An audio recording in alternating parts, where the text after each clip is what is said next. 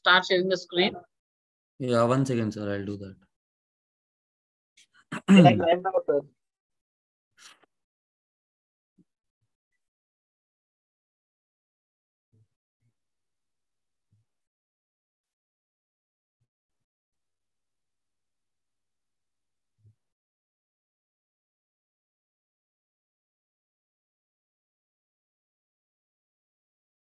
Okay, am I audible and visible? Yes, Mrinal. Yes. Yes. Okay. Okay. So now that you guys know Not visible. It's audible only. You start the first slide. Yeah. So now that you know how to see the patient, examine the patient, you have seen the X-rays, you have ordered the implants, and you have done pre-surgical optimization, and it's time to take the incision. But before you take the incision, you have to make an important decision of choosing the correct surgical approach to the knee. So I have divided the topic into 4 subtopics. We'll start with relevant anatomy, followed by standard surgical approaches for the TKR that we use for simple primary knees. Then extended approaches for TKR, which we use for complex primary and revision scenarios.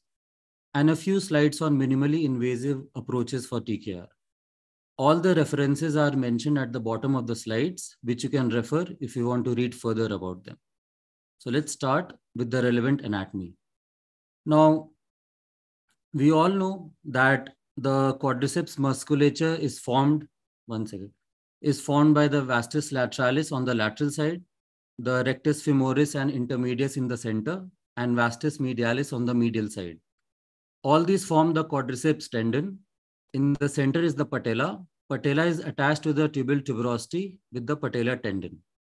Now, on the medial side, at the junction of the middle 1/3 and the distal 1/3, on the medial side somewhere here, lies the subsartorial canal or the Hunter's canal. It is mainly formed by vastus medialis, sartorius, adductor magnus, and longus. And that contains femoral artery vein, saphenous nerve, and nerve to VMO. Now, although we are all orthopedic surgeons and we deal with the hard bones, but we must be respectable to the skin, especially in the case of the knee, because knee is a very superficial joint with superficial bones like patella and tibial tuberosity. So if there is any injury or skin dehiscence or infection, that can lead to exposure of the implants or the bones underneath. So the problem with the epidermis is that it does not have its individual blood supply. It receives its blood supply from diffusion through the muscles. And above the fascia, there is anastomosis of the artery and the veins. So whenever we are making flaps, they should be thick and deep to the fascia. One more important point is the blood supply to the skin comes mainly from the medial side. That also we should know. Now, it has been seen by a lot of researchers that after 1 year follow-up and after 10-year follow-up, a lot of patients have unexplained anterior knee pain. So when they started researching about it, that why the patient are having those knee pain, they found out that avascular necrosis of the patella could be one of the reasons. So let's look at the blood supply to the patella. It's mainly formed by supreme genicular artery, medial superior, medial inferior genicular artery, lateral superior and lateral inferior genicular artery. And they form anastomosis around the patella. Now, whenever we do medial parapatellar approach, we can injure these arteries, which could lead to a vein of the patella. Whenever we remove the infrapatellar fat pad, that can injure medial inferior genicular arteries. Whenever we remove the lateral meniscus, and if we don't leave a cuff there, that can lead to lateral inferior genicular artery injury. And whenever some lateral retinacular release is done, it can lead to injury of the lateral superior genicular arteries. So coming to the standard surgical approaches, first we'll read about the anterior skin incision. So most commonly we use anterior midline skin incision. Some researchers have said that if we go a little medial, we will be more parallel to the Langer's line. If we are more parallel, there is less tension, and that will lead to better healing, better scarring, and faster healing. But if we are going more medial, that means we are leaving a large lateral skin flap, and that is poorly perfused. So we should stick to the anterior center midline incision only. Now, if previous multiple incisions are there over the skin, then we should use the lateral most incision. If in poor host or patients with previous surgery, we should take a more liberal incision. By poor host, I mean patients who are on steroids, who are immunocompromised, who are smokers, who are rheumatoid arthritis patient. In those patients, we should take a bigger liberal incision so that there is less retraction on the skin. If old incisions are present, we should not cross it acutely. We should be at least, we should try to be at 90 degrees to them. If two incisions are there, we should try to keep a bridge of at least 5 to 6 centimeters. And when we are taking incision, the edges, the ends of the incision should be like a V instead of a U. Now, before taking the incision, we flex the knee and we mark the patella and the tibial tuberosity. The incision goes 5 to 6 centimeters above to the patella, depending upon the girth of the thigh, and it ends 1 centimeter below and medial to the tibial tuberosity. Incision is taken always in flexion because when you flex the knee, the subcutaneous tissue will fall medially and laterally, which improves the exposure. The nerve at risk here is infrapatellar branch of the saphenous nerve. This can lead to painful neuromas or decreased sensation over the medial part of the knee. These are very superficial and thin nerves. In case you are able to see them, you should resect it and you should bury it into the fat because this reduces the chances of painful neuromas. Now that we have taken the incision, we will go into arthrotomy. Arthrotomy is basically opening up the joint. Now, the most commonly done approach is medial parapatellar approach. Okay. First, we take the midline skin incision. Then we make a bit medial skin thick flaps are made so that we are able to see the quadriceps tendon, the patella, the retinaculum, and the patellar tendon. Now, incision is taken in the middle of the midline of the quadriceps tendon. We go medial to the patella. We should leave a cuff of at least 1 centimeter medial to the patella. This helps in easy closure as well as it protects the anastomosis of blood supply around the patella. And we should end the incision 1 centimeter medial to the tibial tuberosity. Now, in deeper dissection, we can extend the knee, we can subluxate the patella and then flex the knee to expose the joint. In case you are not able to expose the joint properly, that means the incision is small. Then you should feel for the tight structures. They will be either proximal or distal. Based on that, you can extend your incision. Now, HOFA fat pad is somewhere here. It is basically infrapatellar fat pad. It should be incompletely removed because if you remove it completely, unnecessarily, it can lead to injury of the inferior blood vessels. So this is a video. So first you palpate the shin of the tibia and you mark the tibial tuberosity. So here we are marking the patella and we are marking the tibial tuberosity. Now the incision will go in the center of the patella and will end 1 centimeter medial to the tip of the tibial tuberosity. You're marking the incision here, which will help us in the closure. Now see, the thumb is on the tibial tuberosity and we are taking an incision and we make sure that we are 1 centimeter medial to the tibial tuberosity. Then we change the skin knife. We take a new knife and we'll go down until we start seeing the glistening white patellar tendon at the bottom and quadriceps tendon at the top. With the help of the fingers, you can spread the incision so that you are able to see the structures properly. Now we are cutting the deep fascia by changing the direction of the scalpel. And now we can see the quadriceps tendon. You can use mop. Now here we are making medial skin flaps. They are thick. It can be done either in extension or in flexion. The scalpel should be tilted at around 45 degrees. Now we can see the vastus medialis. Now the finger is So on the... Mrimal, which layer are you dividing? Sorry? Which layer are you dividing? You're below the dermis. So that's what they should understand. Yeah, yes. Right? We You're are through below the the... fat.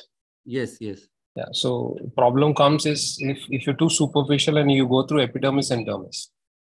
Yes, sir. We have to be under the dermis. Then we are marking the tibial tuberosity. Again, 1 centimeter medial to the tuberosity. We have marked distally. Proximally, we have marked the quadriceps tendon. Now we start taking incision. We have to be in the center of the quadriceps tendon or slightly medial to the center. We are palpating the patella. We are leaving a cuff of around 1 centimeter medial to the patella. We are keeping the finger on the tuberosity, and we are completing our arthrotomy. Now the arthrotomy can be completed in either in extension, or as in this case, we would achieve the full arthrotomy in flexion itself. And yeah, the 3 common mistakes that I usually see is you're too deep or too center into your quadriceps tendon. Okay, so all that you need is a small cuff for suturing back. The more middle or lateral you're causing more weakness of your quadriceps tendon. Second thing is when you early in your surgeries, you don't leave a cuff, so that suturing becomes a problem. And third mistake very commonly is you again don't leave a cuff near the medial tubercle, the tuberosity. So take a good 1 centimeter flap so that it's easy for you to suture. Yes. So now, as you have seen, this is the most commonly done approach. It is very easy to learn and reproduce. It provides very good exposure in all types of TKR, that is simple primary, complex primary, as well as revision TKRs. The very easy dislocation inversion of patella is possible, and a lot of long-term studies has been done, and they have yielded excellent and reproducible results. The problem with this approach is, as we just read, when we do a medial parapatellar approach, it can lead to injury to the superomedial and inferiomedial genicular artery. And in theory, it can cause patellar AVN. Now, since we are cutting into the attachment of the vastus muscles, it can lead to patellar instability and maltracking. And since we are cutting into the quadriceps tendon, it can lead to delay in the rehabilitation and more post-op pain. So in order to deal with these disadvantages came the next subvastus approach. Now, as the name suggests, we are going subvastus, that is below the vastus medialis muscle. The midline incision remains fairly similar to the medial parapatellar. Here also, we make a big medial subcutaneous flap.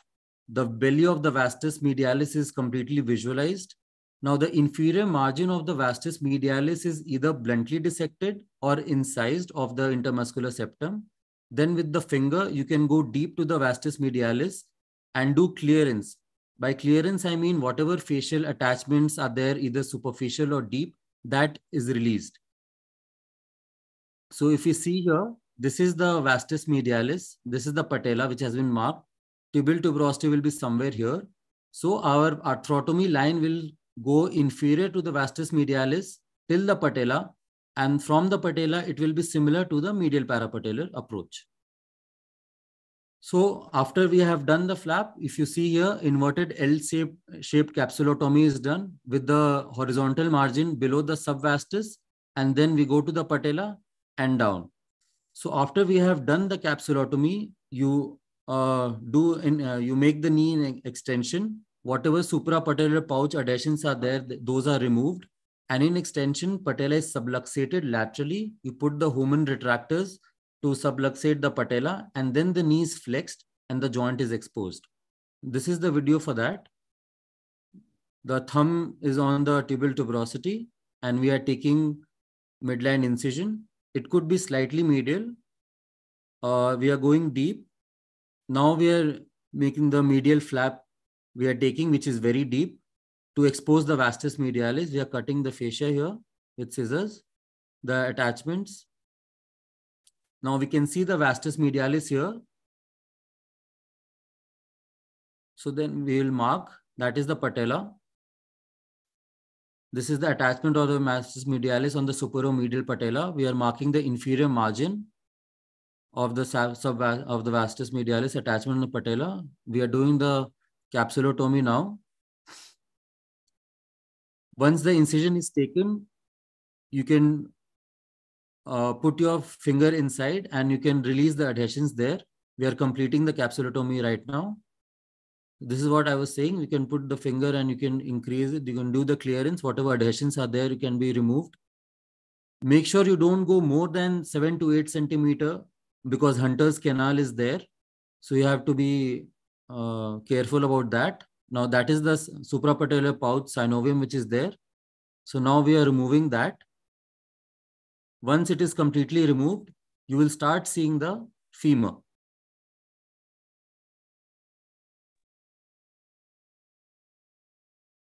Some part of the Hoffa's fat pad is being removed here then. Yeah, so essentially the tethering of the quadriceps superior and above towards the skin and underneath the suprapatellar pouch and the lateral intermuscular septum, the medial septum.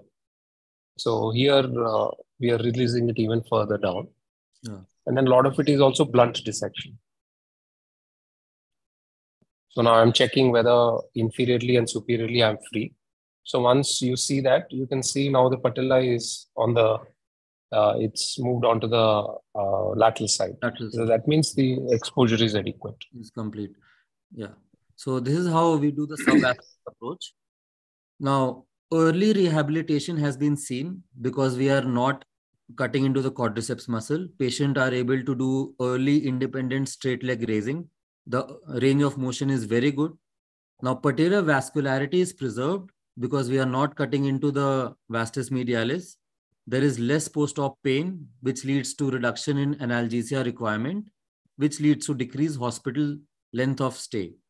Now, since we are not cutting into the attachment of the vastus medialis, patellar maltracking is not seen, and that is why there is no need for a lateral release. Some disadvantages are that patella can be difficult to evert or subluxate laterally. If you go too deep into towards the Hunter's canal, we can lead to the injury of the vessels there. And it has been given in all the standard books that it is difficult to do in obese patients, those patients who have a thigh girth of more than 55 centimeter, in muscular patient, in patients with stiff knees, revision scenarios, and valgus. Now, if you ask me, should we do it in these patients? I would say no. But if you ask me, has it been done? Yes, it has been done by a few surgeons in obese patients. Dr. Nilen Shah has actually done a minimally invasive subvastus in those patients. In 110 patients he has seen, and the paper says that you can do it easily, but then you require a lot of experience to do it. So it's not recommended to do in these patients. So two other categories you should stay away is muscular men, because the quadriceps is so big, for you to move it to the lateral side is not easy. And third is, even here you can see in the picture how the VMO attaches onto the patella. Anatomy-wise, they're divided into type 1, type 2, type 3. Type 3 is where the VMO attaches in the lower half of the patella also. So those cases are very difficult to handle. So if you see the VMO is coming way down and attaching onto the patella, those are the cases you should be away. And then again, short, obese women and men who are really muscular. So those are the ones you should stay away trying to do subvastus approach. And typically your skin incision is much longer than a medial parapatellar arthrotomy. And the other disadvantage is the ecchymosis that patients have on the medial side after surgery, because there is no watertight closure in these patients. You come to a point onto the medial aspect and suture, beyond which the VMO just falls back onto the femur. And there is that gap from which post-operatively you can have ecchymosis. So it is important that you tell your patients that ecchymosis is possible and they should not be alarmed post-subvastus. Yeah. So now we come to the mid-vastus approach. This is somewhere a compromise between the medial parapatellar approach because there we are cutting directly into the tendon, but with very good exposure. In mid vastus, we are not cutting directly into the tendon, but the exposure is better than subvastus. So the incision remains fairly similar in all cases, straight midline incision with then medial subcutaneous flap is raised. Now the vastus medialis is identified, and as the name suggests, we are going mid vastus. That is, if this is the vastus medialis muscle, we are going exactly in the center. So around 5 to 6 centimeter long incision is taken parallel to the fibers of the vastus medialis. The incision extended to the superior medial corner of the patella, same as medial parapatella. And then we go down and we end 1 centimeter medial to the tibial tubercle. Then, similar to subvastus, the capsule of the suprapatellar pouch is divided so that the patella can be subluxated. So this is the video. We start with the midline incision.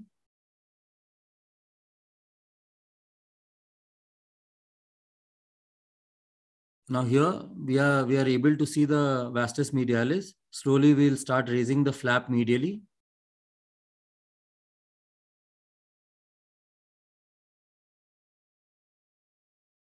So that is the big vastus medialis muscle we can see on the medial. We are releasing the flap. Adhesions we are removing. Now we have marked the vastus medialis, the patella, and the tibial tuberosity. We are starting with the capsulotomy. And then we are 5 to 6 centimeter, the belly of the muscle we are going deep to the bone. Now we'll extend the knee. And we see here, we are able to see the femur, but suprapatellar pouch synovium is still there. So we'll remove, first we are removing the intrapatellar fat pad.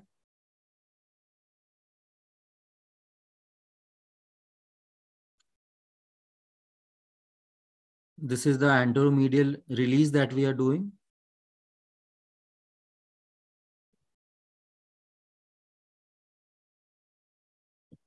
So midvastus is a good compromise between medial parapatellar and subvastus. No contraindications as such. Most of the patients, you can get away doing it unless it's a complex knee. Again, you can get watertight closure because you can go to the edge and suture. But the disadvantage is, as you go through the surgery, you're not mindful of the extent to which it can go. So sometimes it does extend backwards.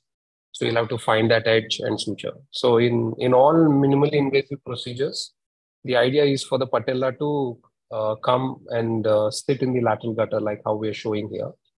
And then you put your retractor and flex. And if you can see the superior edge of the femur, then your exposure is done. Yeah.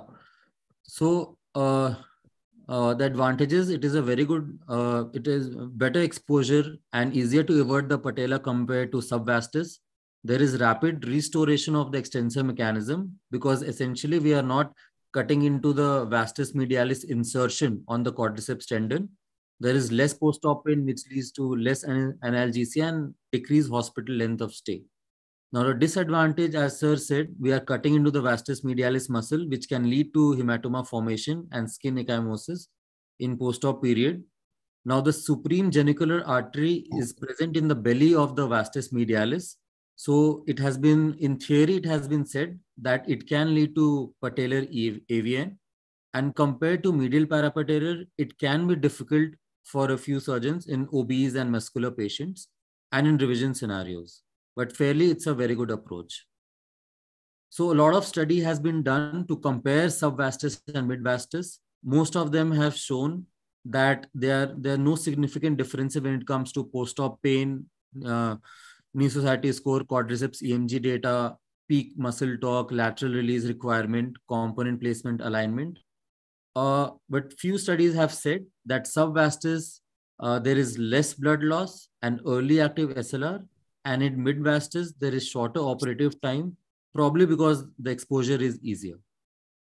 So coming to the lateral parapatellar approach, we'll read about it later when we have a lecture on valgus knees.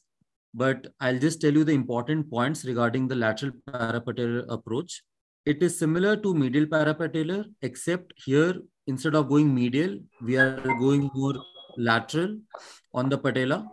And one important thing here is that we do a Z-plasty of the patellar lateral retinaculum capsule complex. So basically what we do here is, when the lateral retinaculum, we do undermining dissection where it is separated into superficial and deep layers, how we have shown in the video. So that is the superficial layer and this one is the deep layer. Now we are opening the synovium to expose the joint.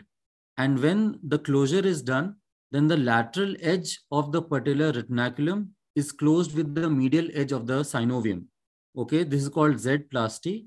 This ensures that there is relaxation of the lateral retinaculum. The other important thing is the HOFA fat pad must be attached laterally because it helps in the closure. This photograph is done in Campbell. They have shown the same thing, Z-plasty of the lateral retinaculum capsule complex. Now, the advantage is it is mainly used in fixed, moderate to severe valgus deformity cases. There is less need for any additional lateral patellar release and easier to address the tight lateral structures in valgus knees. The disadvantage is it is less commonly done. It is relatively difficult to evert the patella and high chances of skin necrosis is present. So studies has been done and it has been shown that 80% of the valgus knees are mild. By mild, I mean less than 10-degree valgus. And when we compare lateral approach to medial approach, there is no significant difference. However, when we see severe valgus knees, in that case, lateral approach has shown to be better than medial approach in fixed valgus knee deformities. It is easier release of the lateral structures, better knee joint visualization, better patella tracking. Since we are releasing less, we can get away with less constrained implants. However, there is a longer learning curve and soft tissue closure can be a little difficult in lateral approaches. Now we come to the extended approach for TKR. Basically, we use these approaches for complex primary or revision scenarios. Now, quadriceps snip is the most commonly done approach. It yields excellent soft tissue exposure. So we start with the standard medial parapatellar approach, and then at the apex, we go at an angle of 45 degrees in the direction of the vastus lateralis, parallel to the direction of the vastus lateralis.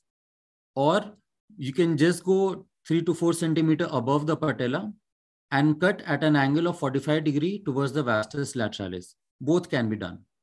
In this video, they have shown how to do it. First, medial parapatellar approach is taken.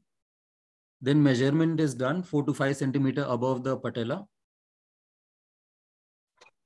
Quadriceps tendon is marked.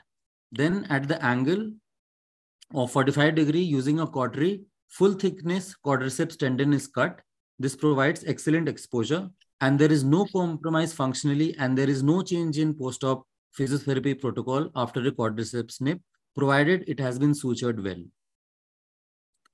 Now, quadriceps turndown is there, rarely done nowadays, where above 1 centimeter above the patella, the quadriceps tendon is split in the middle. One goes medial, one goes lateral. We go along the patella and towards the patellar tendon in both the direction, and this allows complete exposure of the joint, but it is rarely done now. It was modified later, where we first do a standard medial parapatellar approach, and instead of going 45 degrees up, we go 45 degrees down towards the vastus lateralis muscle, but it can lead to injury to the inferior lateral geniculate arteries. Again, it is modified further. How do you decide between both, Runal? Between a snip and a quadriceps plasty? So most of essentially, the time, yeah. Yes. So yeah, go ahead. No, tell sir, it's okay, sir. You go ahead, sir. No, so both have very different indications that we need to understand, and we cannot convert one to the other. Once you're committed to a snip, you're committed to a snip. You can't then do a turn down, right? So if your quadriceps is tethered onto the femur and the issue is really contracted quadriceps, then the turn down plasty helps. If you're only looking at a fairly normal quadriceps muscle, which is not contracted and tethered, but you want exposure for your primary or a revision case, then a snip works. So what is the pathology in the quadriceps is very important. If you feel, we have a lot of these young guys who come 10 years after multiple surgeries. So there you have so much tethering of the quadriceps. If you do a snip, nothing happens. There you want lengthening of the quadriceps for you to gain range of motion in these patients, because flexing the knee is the problem. Because you will do the surgery, you'll put your implant, you still have such tightness of your quadriceps that these patients won't have flexion. So there, VY-plasty really helps. Yeah. If you want only exposure, turn down, just the snip works. Yes. So as sir just mentioned, when there are stiff knees and we need to lengthen the quadriceps, then modified VY-plasty is done. Here, after taking a medial parapatellar approach, we take an inverted V across the quadriceps tendon. Now, during the closure, what we do is we pull down the patella and the quadriceps down, and we close in a VY fashion. So basically, it means the V is converted into a Y.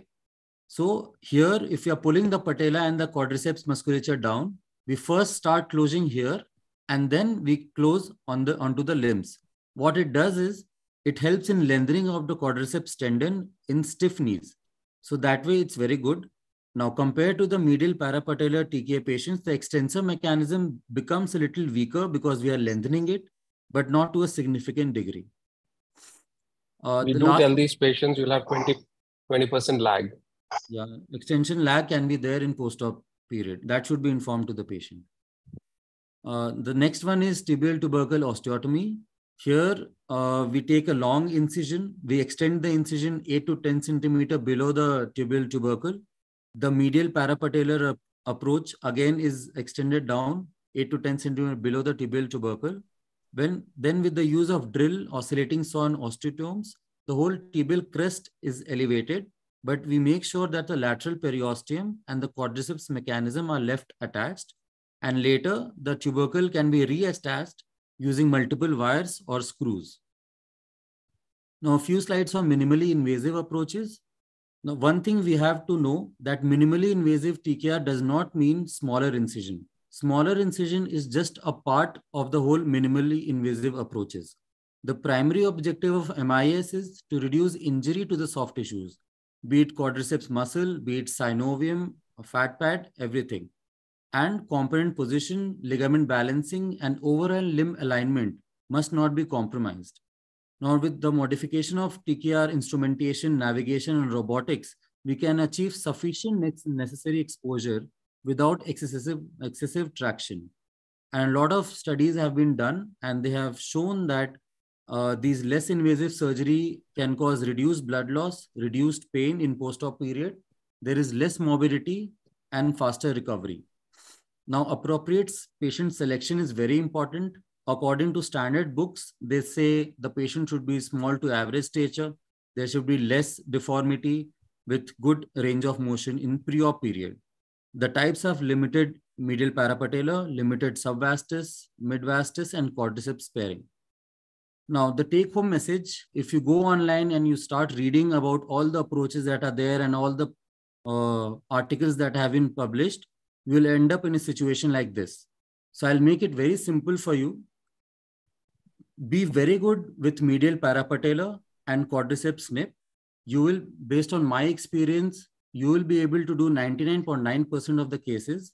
Of the consultants here will give their opinion, but this is what I feel. If you are able to do these two things properly, you will be able to do most of the TKRs. Thank you and all the best.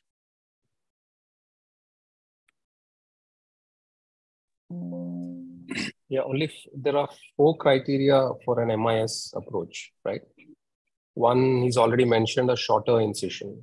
There's no, people are fixated on length. There's nothing like that, that it has to be 10 centimeters, 7.5, whatever. So usually it's a smaller.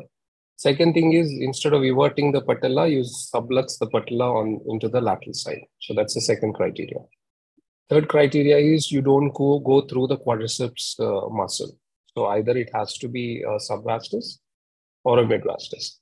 And the last thing is you don't really take off a lot of, usually what we do is we clear out the suprapatellar pouch completely. We just make it bare.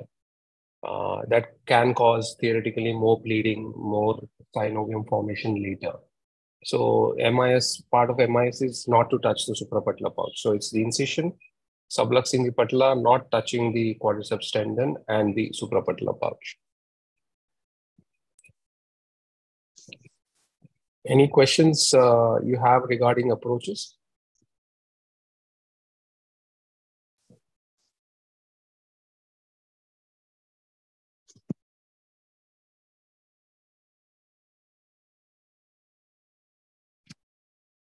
Anything in the chat, Kishore? Anything about patellofemoral ligament? Yeah. So sometimes when you're sometimes when you're unable to sublux the patella on the side, you can just nick it.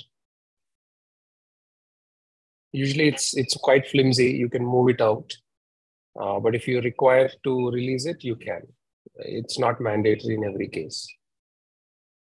And patella osteophyte should be patella? So if you're unable to get good exposure and you have a big osteophyte around the patella, what we usually do is we prepare the patella, do the patelloplasty right away. So if it is coming in your way of your approach, feel free to deal with the patella right away, even before you go through the other steps of surgery. That is always better. Debulk the patella and subluxate. The whole exposure. So I've gone through this whole. Yeah, go ahead. Yep. The whole exposure is in flexion. Whole exposure. Some of the dissection you can do in extension also. The medial flap, when you're releasing, if you extend it, it will be easier. But easier it can be done to put the retractors also, Hohmann retractors. And the closure, is also about the closure. It also always in recommended flexion. inflection. Yeah, always close in the position you've incised, right? If you suture your arthrotomy in extension, you will inadvertently tighten your flexion gap too much. Okay, so after you start off the first 3 sutures that you normally put so that you have good tracking, after that, it is better to suture in the position you've actually done your incision. There's a question. Is there any difficulty in visualizing anterior cortex of femur and subvastus or midvastus approach? So the problem with these 2 approaches is visualization of the tibia on the lateral side. Okay. Femur is not a big issue because as you flex, the whole femur is staring in front of you. Problem comes with these approaches is when you try to dislocate the tibia, the whole quadriceps tendon with the patella and the patellar tendon are almost covering your lateral side of the tibia.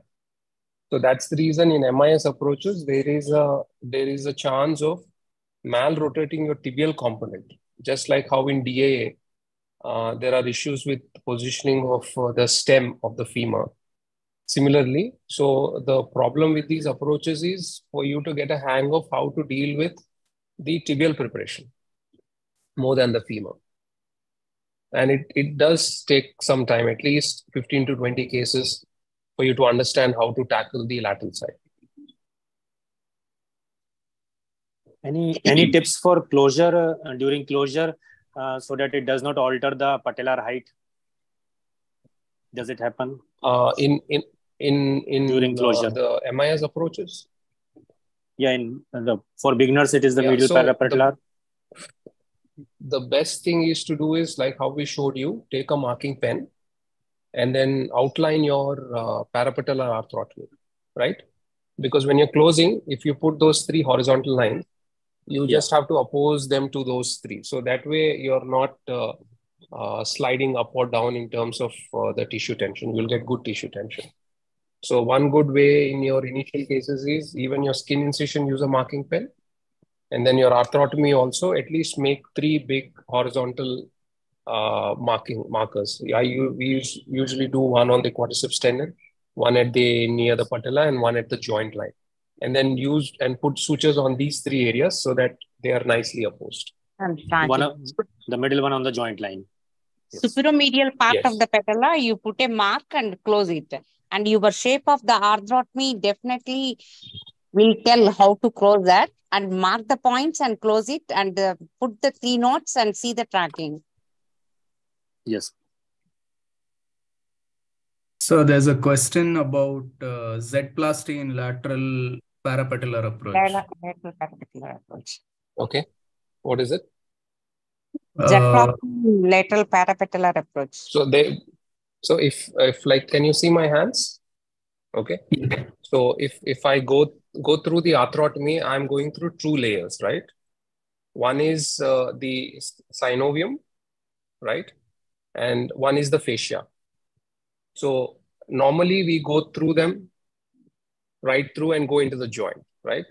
In lateral parapatellar, we have to separate these 2 layers, okay? We open one layer from this edge, we open the other layer from this edge, right? And then when we suture them like this.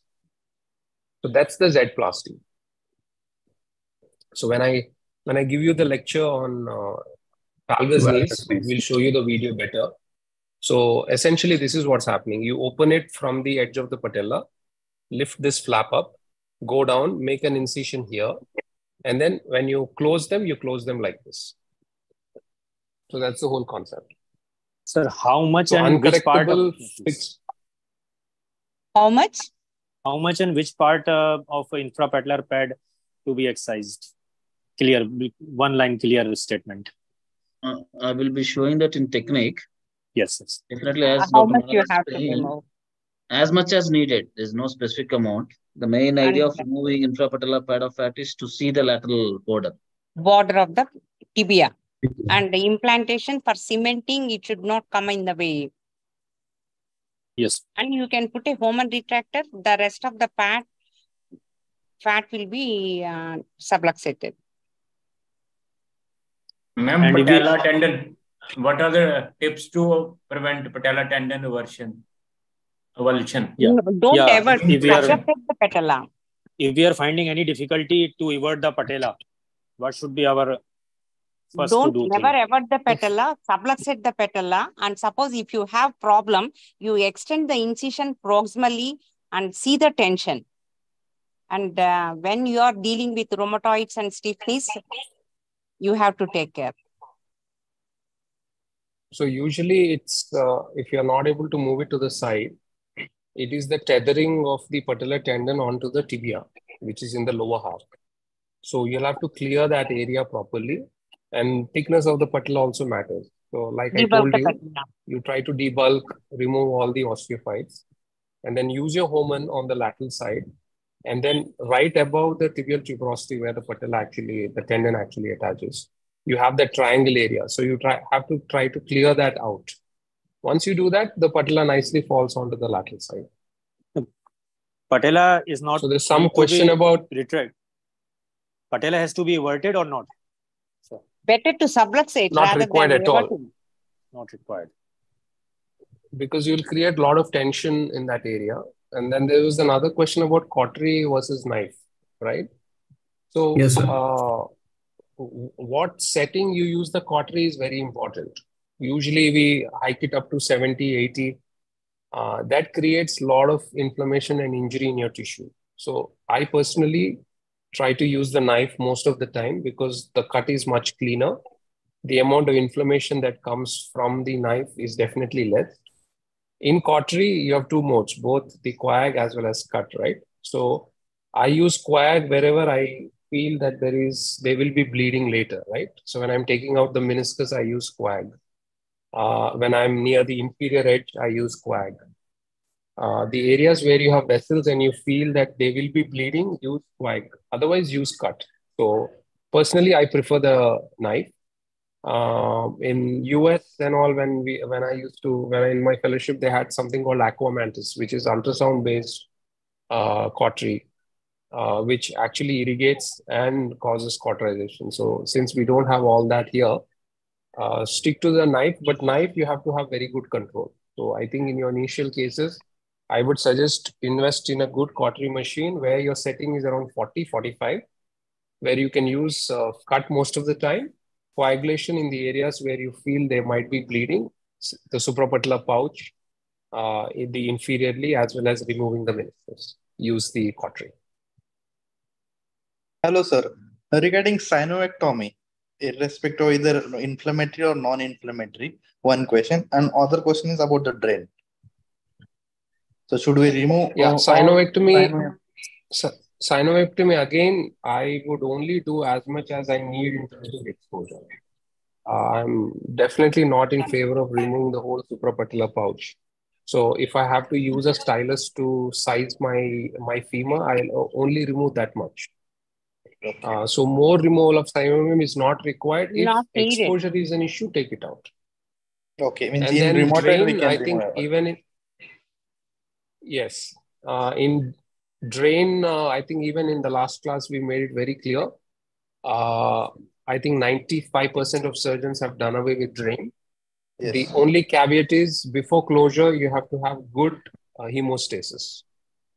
If there is absolutely no bleeding at the end of your procedure, there is no reason for you to have a drain. So just before closure, after release of the tourniquet, make sure that you cauterize everything well. Wait for a few minutes to see there is absolutely no bleeding. Two areas where there is still bleeding is from the pin sites. There's nothing you can do about it.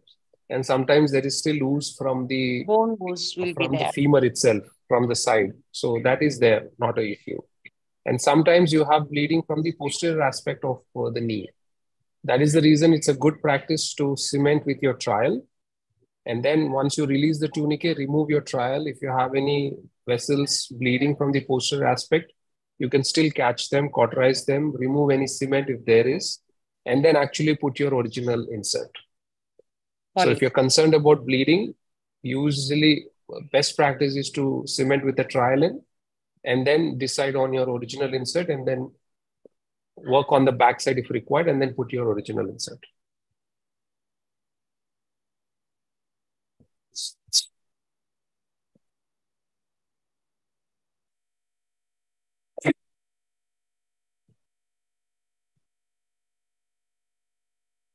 At what step I to think we decide can whether move there's a on to need of the quadriceps snip?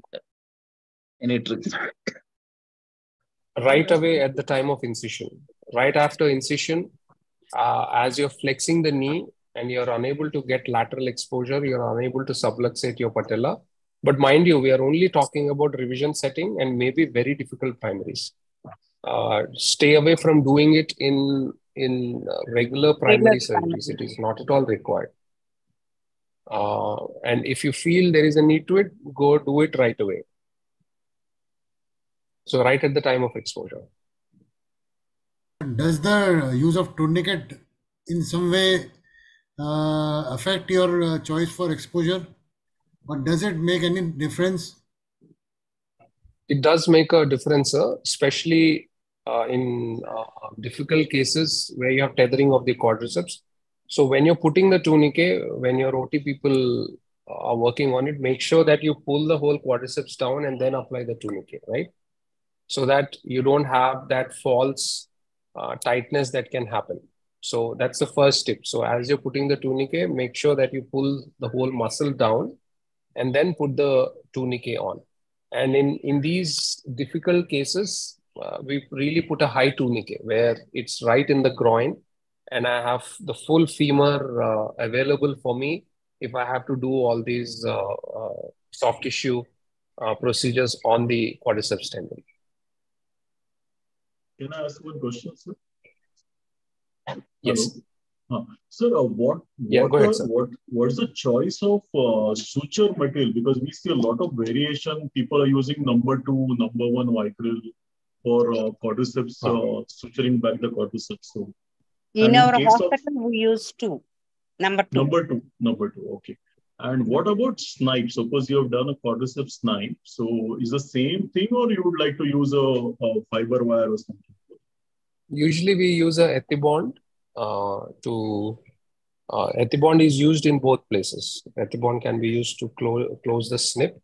You can do a reverse Algarve stitch there and then superimpose it with a running knot for the quadriceps. Now with the new technique which Ridian Morgan-Jones has described for the TTO, tubercle osteotomy, which is just like a sliver of bone, even there, all that we do is we use 3 Ethibond sutures, pull it down and then tie it down. So it's the way the sutures are is it's number 2 and then number 1 and then 1 0. So these are the 3 sutures that we use. For arthrotomy closure, it's number 2. Okay, and then the slightly thinner number 1, we use it for the closure of the subcutaneous layer. And then 1 0 is close the fat also. Yeah. In very deep patients, we do that. And then for your subcutaneous closure, you use 1 0. 1 0 as a running touching stretch. Continuous. Yeah, and for quadriceps parapatellar arthrotomy, you would use just interrupted ones or interrupted and continuous both? We put at least 5 interrupted and make sure the tracking is very good, and then do a full running stitch top to bottom. Remember, when you go through quadriceps, you're weakening the muscle by 30%, right? And if your suturing is not good, especially in that top area. So if this is how thick the quadriceps is, make sure you have a good cuff so that you nicely suture it together so that the integrity is maintained. If your suturing is not good, it's already losing strength then, and again, they are at a disadvantage of some lag. So their amount of physiotherapy becomes exponentially more. Some people use the braided stitch. That is also fine. We've also used that. But it came like a fad and then it went off. Especially in large centers where you're pressed for time, maybe you can use knotless sutures. Otherwise, it's not at all required. Thank you, sir. So my doubt about the patellar eversion is not still very clear, because the books which have been mentioned by us to follow, by you to follow us, in both the books, it has been mentioned that patella is everted.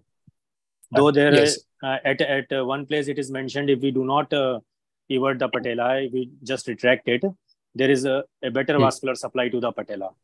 So whether for us the beginner people, what do you advise? Yeah. Whether we should go for eversion or just the lateral retraction, subluxation is suffice?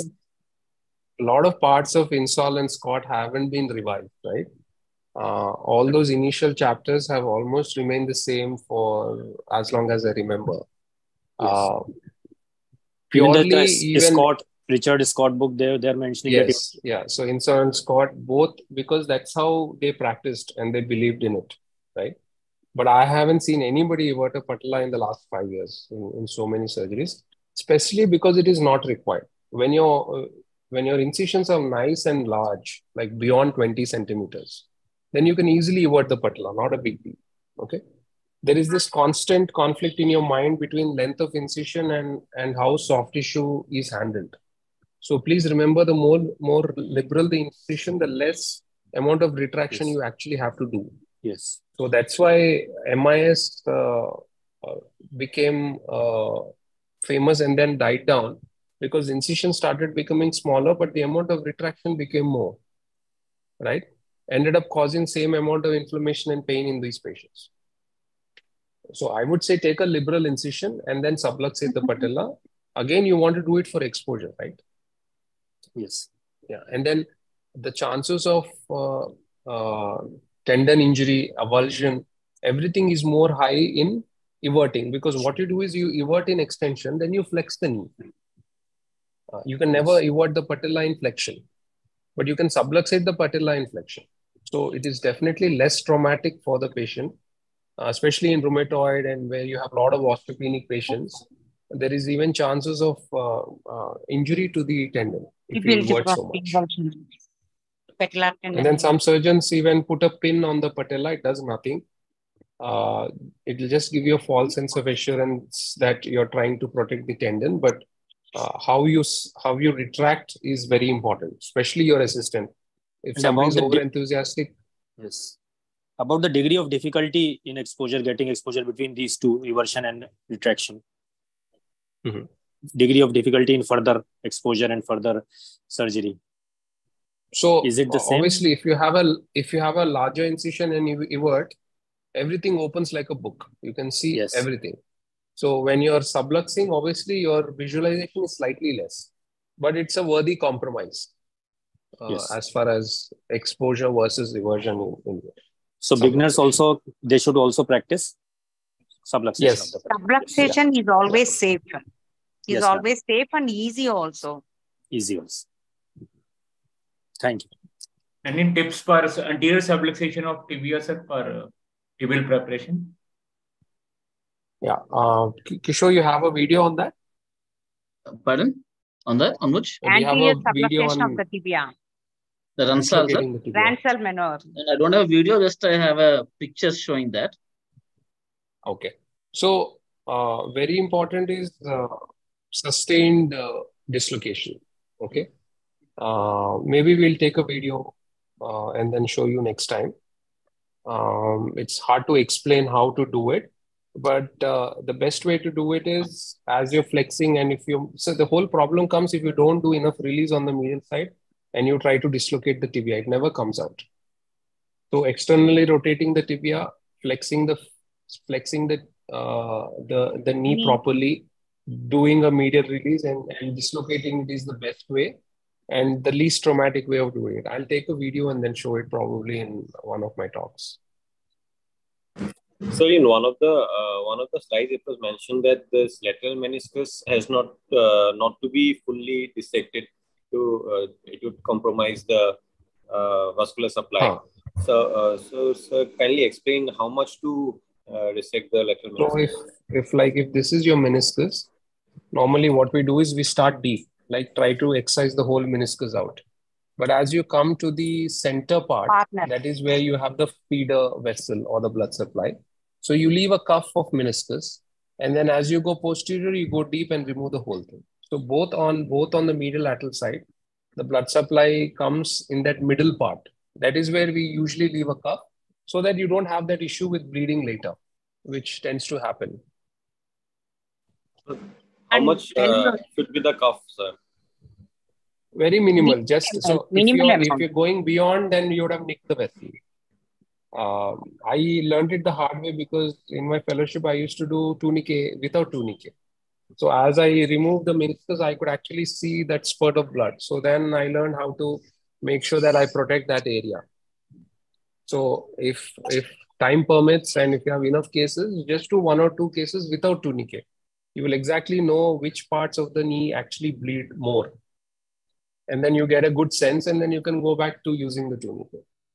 And sir, kindly sir, explain something about this. How much should be the medial release and the lateral release should be, and its relation with the varus and valgus deformities? In the subsequent classes, we will deal with it because we have a class on varus and we have a class on valgus also. So we can show you, because instead of just describing it, the whole purpose of this fellowship is to give you video demonstration also. So we'll probably do a better job in trying to explain it with pictures and videos in the subsequent classes.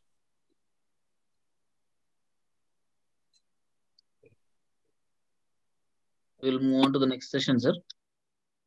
Yeah.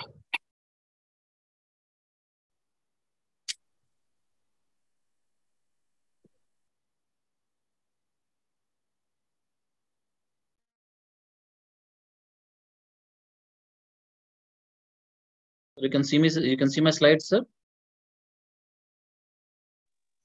Yes, we can see. Yes, sir. Yes.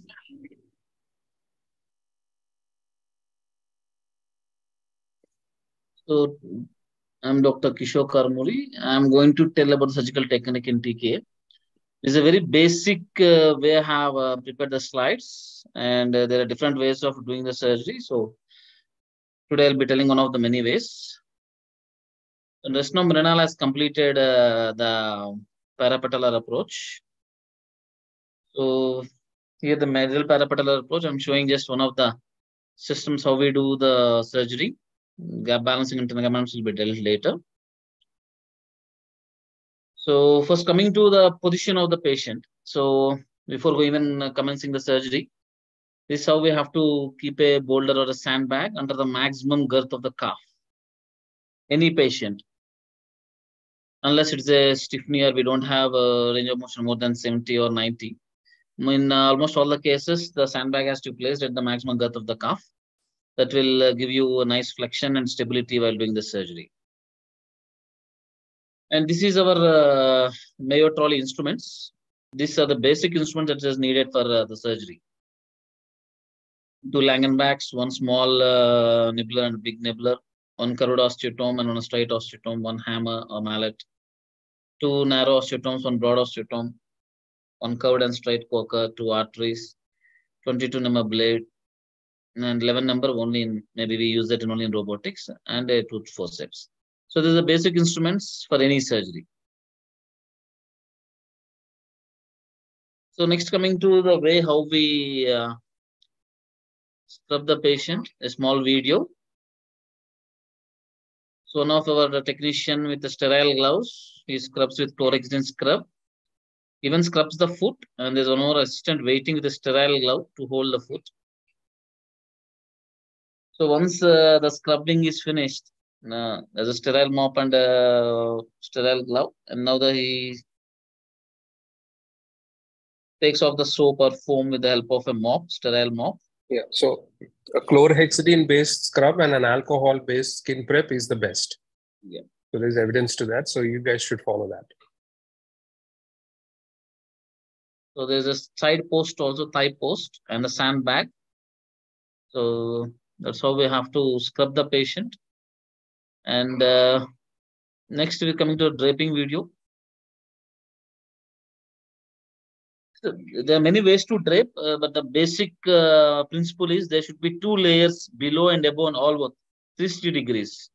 Like in any orthopedic surgery, there should be 2 layers in 360 degrees. This is a disposable drape, but if you have a linen drapes also, you can do that. And you have to cover both arms which are extended. And still our assistant is holding the mop, the sterile mop. We make sure that we don't touch him. So we are now closing the both hands of the patient now. And after that, we use a screen towel. Always remember when you people keep our instruments on the tummy or the abdomen of the patient, which should be avoided because that is relatively unsterile area, even in spite of all these drapes. So all the instruments should go back to Mayo trolley once their work is done. This is a screen, just completely. The proximal part is completely cordon. It's completely separated now. So now, without touching your assistant, just hold the calf away from the mop he takes. Yes, and then again, because the assistant has moved from the part, we have to complete this called long drape. Definitely, that area should be covered immediately when the assistant moves. The foot part.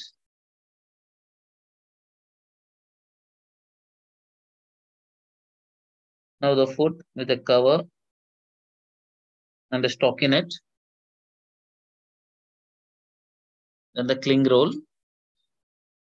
The important part here while draping with the cling roll is don't invert or don't internal rotate your foot. This is very important in a conventional scenario because if the ankle is out and the foot is internally rotated, that might give you a false impression of alignment. So make sure that the foot is not inverted. See, if you see he's externally rotating the foot, means the foot and ankle should be in the same line. This will create a lot of confusion and most people spend their time here. Because in one direction it shows a different alignment and in the other different. So applying the cling roll or whatever should be done properly. The foot is completely closed now. Then there's a U drape. There are different types of, there's O drape, where it goes through the foot after the step and the big screen comes. Yeah, even if you're using linen, just use a U-drape in the end. That's a good, I would say, thing to do. At least you have one more impervious layer on top.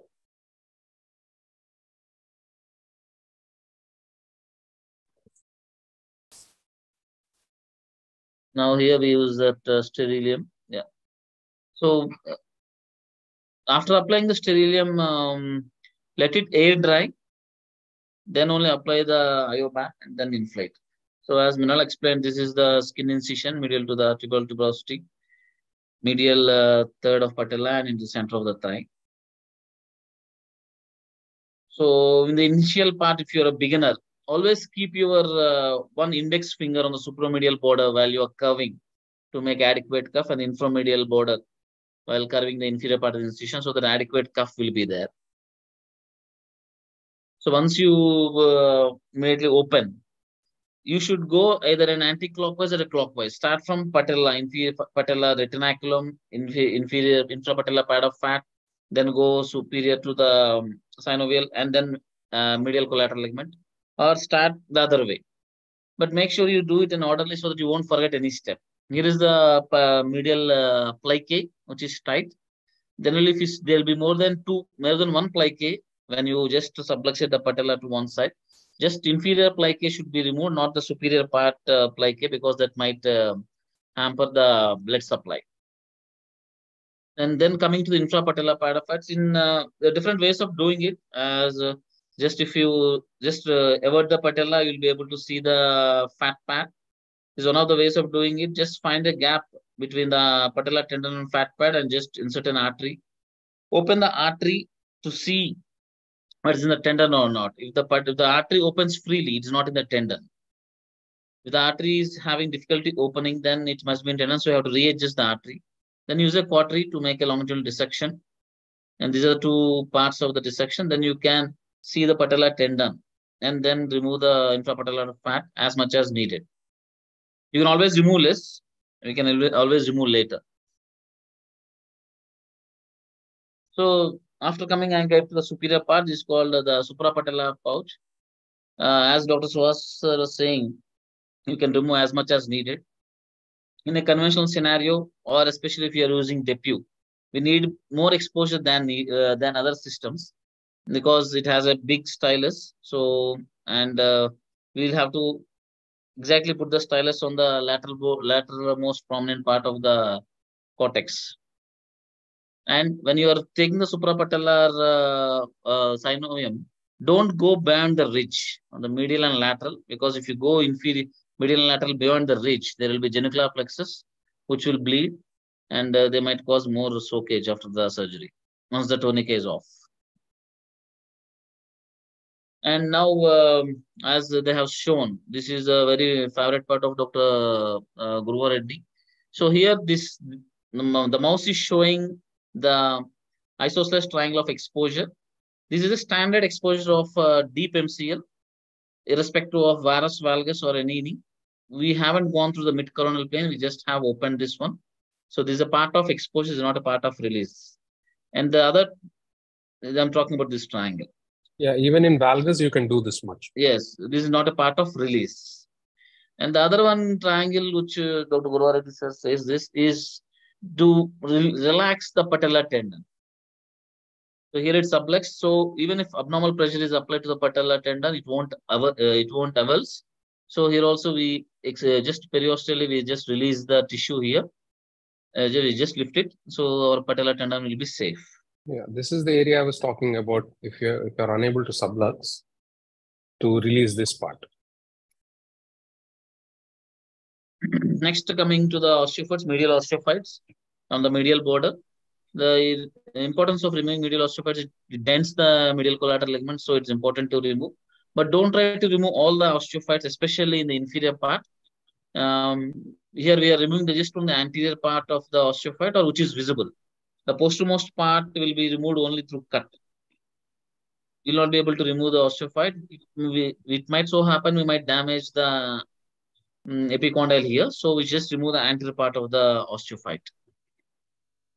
And if at all, if there are notch osteophytes, we remove the notch osteophytes called notchplasty. At the same time, we can deroof here the PCL along the bony border of the notch, and ACL will be removed from here. So yes, we have removed, femur is ready for preparation and everything. So here we are talking about mechanical element. Other elements won't be possible in a conventional method. You have to use the robot for that. And we are talking about measure dissection. Gap balance will be dealt later. Part of exposure is lateral meniscus also has to be released. Sir? Lateral meniscus also. Meniscus dissection. Yeah, actually, yes, sir. I missed that. That video is not playing. So here the lateral meniscus, that once the, should it, after the Ransal we are talking, sir, now? Right away. Is it necessary to remove the femoral notch? Yeah, Dr. Kulkarni? Not at all, not at all. Because sometimes when the notch is completely obliterated, that is when you have to open it up. Because any amount of manipulation on the tibia, you cannot do without putting a spike. So in cases where the notch is obliterated, you try to take it out. And if you are a CR surgeon, again, you want to see the PCL pretty well. So you'll have to open up this area.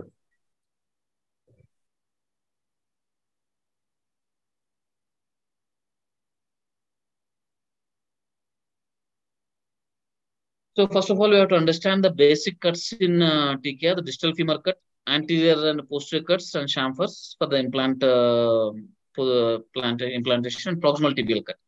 If you are planning for PSN, it's a box cut. So what is the significance of these cuts? As we know, tibia affects both flexion extension, and distal femoral cut affects only extension.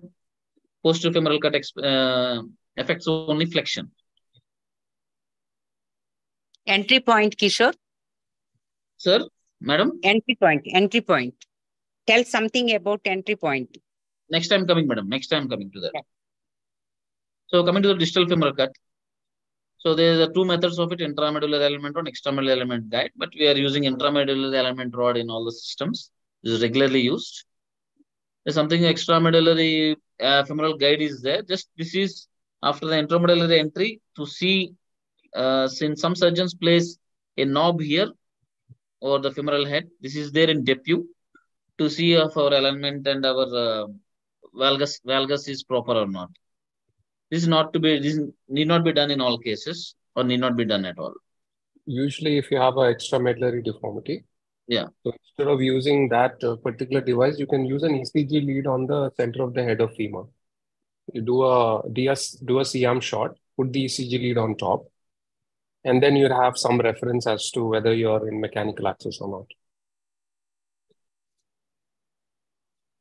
So distal femoral cut, we know we cut it in 5 to 6 degrees of valgus, if in a varus knee. So we know that because we are putting an intramedullary rod in accordance to the anatomical axis. So the difference between the anatomical and mechanical axis is 6 degrees. So we are cutting the distal cut in 6-degree valgus. So that is the concept behind taking valgus cut in 5 to 6 degrees of cut. Yeah, so if you're very nitpicking on what should be the angle, you can do a scanogram, do both measurements, calculate the difference between them, which is the valgus correction angle. So some surgeons routinely do that. That's the ideal way to do. If you're learning in early, that's the ideal way to do. As I was saying, scanogram. So coming to the starting of this distal femoral cut, this is a white side line drawn along the PCL insertion to the proximally. And the entry point is 5 to 6 mm anteriorly and 2 to 3 mm medially. So I personally extend this line along the shaft anteriorly to see if I'm center. So that gives me an idea where my alignment rod is, where my intramedullary guide is going. And this one is a pin just to make a roughening of the surface of this point for the drill not to slip. So while drilling, I kept my finger on the anterior cortex, and this is the drill. Just this gives me an idea that I'm parallel to the anterior cortex. So I won't pierce any cortex. So this gives me an idea whether I will not be piercing any cortex. And this is after drilling. See, so this is exactly the point which we need. And I always say to my fellows, there should be light in our life, but not light in this canal. If we can see some light in this canal, means you have breached a cortex. The best way to avoid that is after you enter, you just let the drill take its own course. Exactly. You have to, and then you should be in some amount of valgus. So if this is the femur, this is valgus. So as you're entering, if you're entering more varus or neutral, then there's something wrong. And then there is absolutely no hesitation in actually doing a C-arm shot to make sure you haven't done anything wrong. So just enter and let the drill take its own course. Yes. If you have resistance, then either move up and down, medial, lateral, but don't force it in. That is very important. Yes. So what I say to my fellows is just enter the cortex. Once you enter the cortex, the resistance will be gone. Then after that, press intermittently. So it will take its own course. You need not, in initial days at least, don't press the trigger continuously.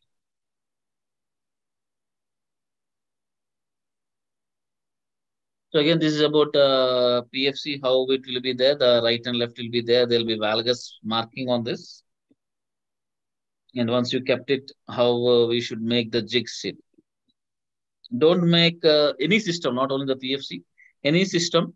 Don't try to make both surfaces on. Sorry, don't make both surfaces to sit on both condyles. If it sits on one condyle, that's enough. It's not mandatory that it has to touch on both sides. It won't go also. Suppose if it touching one condyle. The other tip is, this is why you have to remove the osteophyte. Sometimes it sits on the osteophyte. Yes, at least and then you cut less amount of bone. Yes. So if you clear on both edges, and if you're touching even one condyle, because you have to reference from at least one. Yes, sir. So here we have, in any system, there will be marking like 0, +2, -2. Except in Smith & Nephew, this is universal. In Smith & Nephew, you have it is 2, +2, and +4. 0, +2, and +4. There's no minus in Smith & Nephew. So this, based on this, you just pin in the boxes they have given, and then you can go for the cut.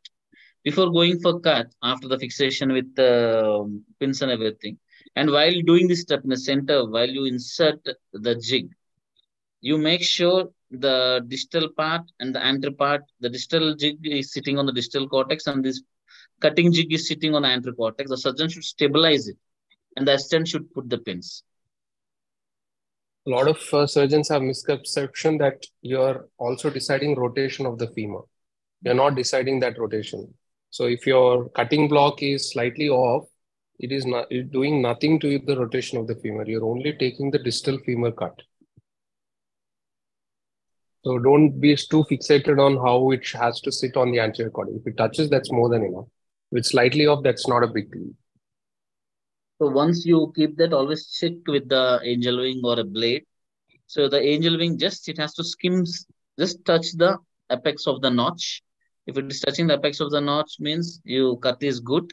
If it's in the air, means you're cutting less. If it's going deep, means you're cutting more. So this is how you feel it on the side. You can feel that. And once you start cutting, always, at least in the beginning stage, always start in the center. Mark both condyles at a single shot and then go to one condyle. And always saw it in a horizontal direction. Don't go just one like this, horizontal direction. And don't make sure that the blade doesn't cross the medial border more than 1/3.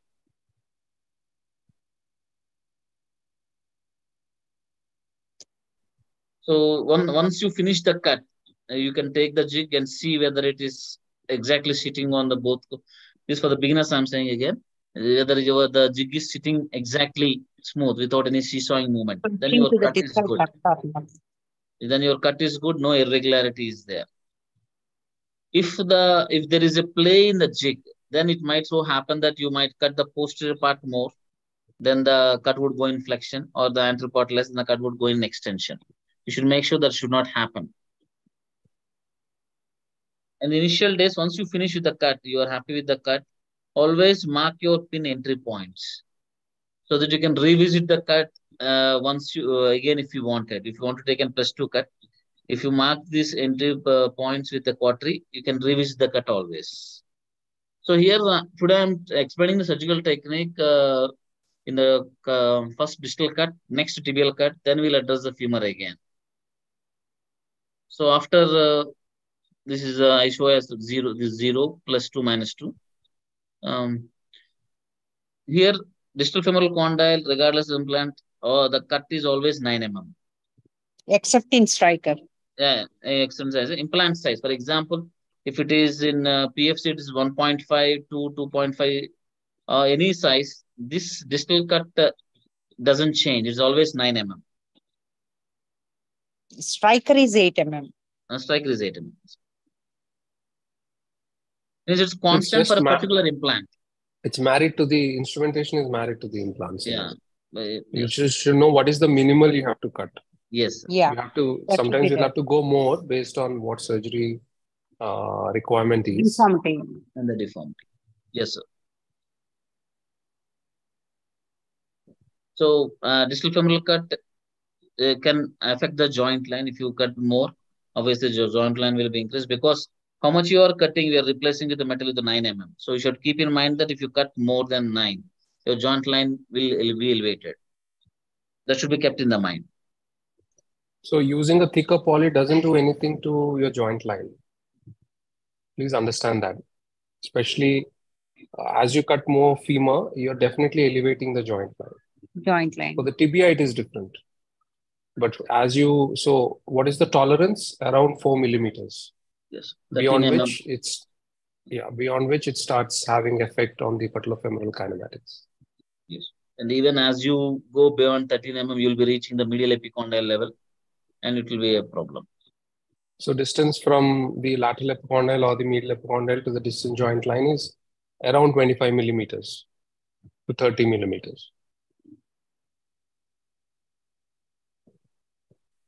So now, as I said, I'll be going through first distal femoral cut and next proximal tibial cut.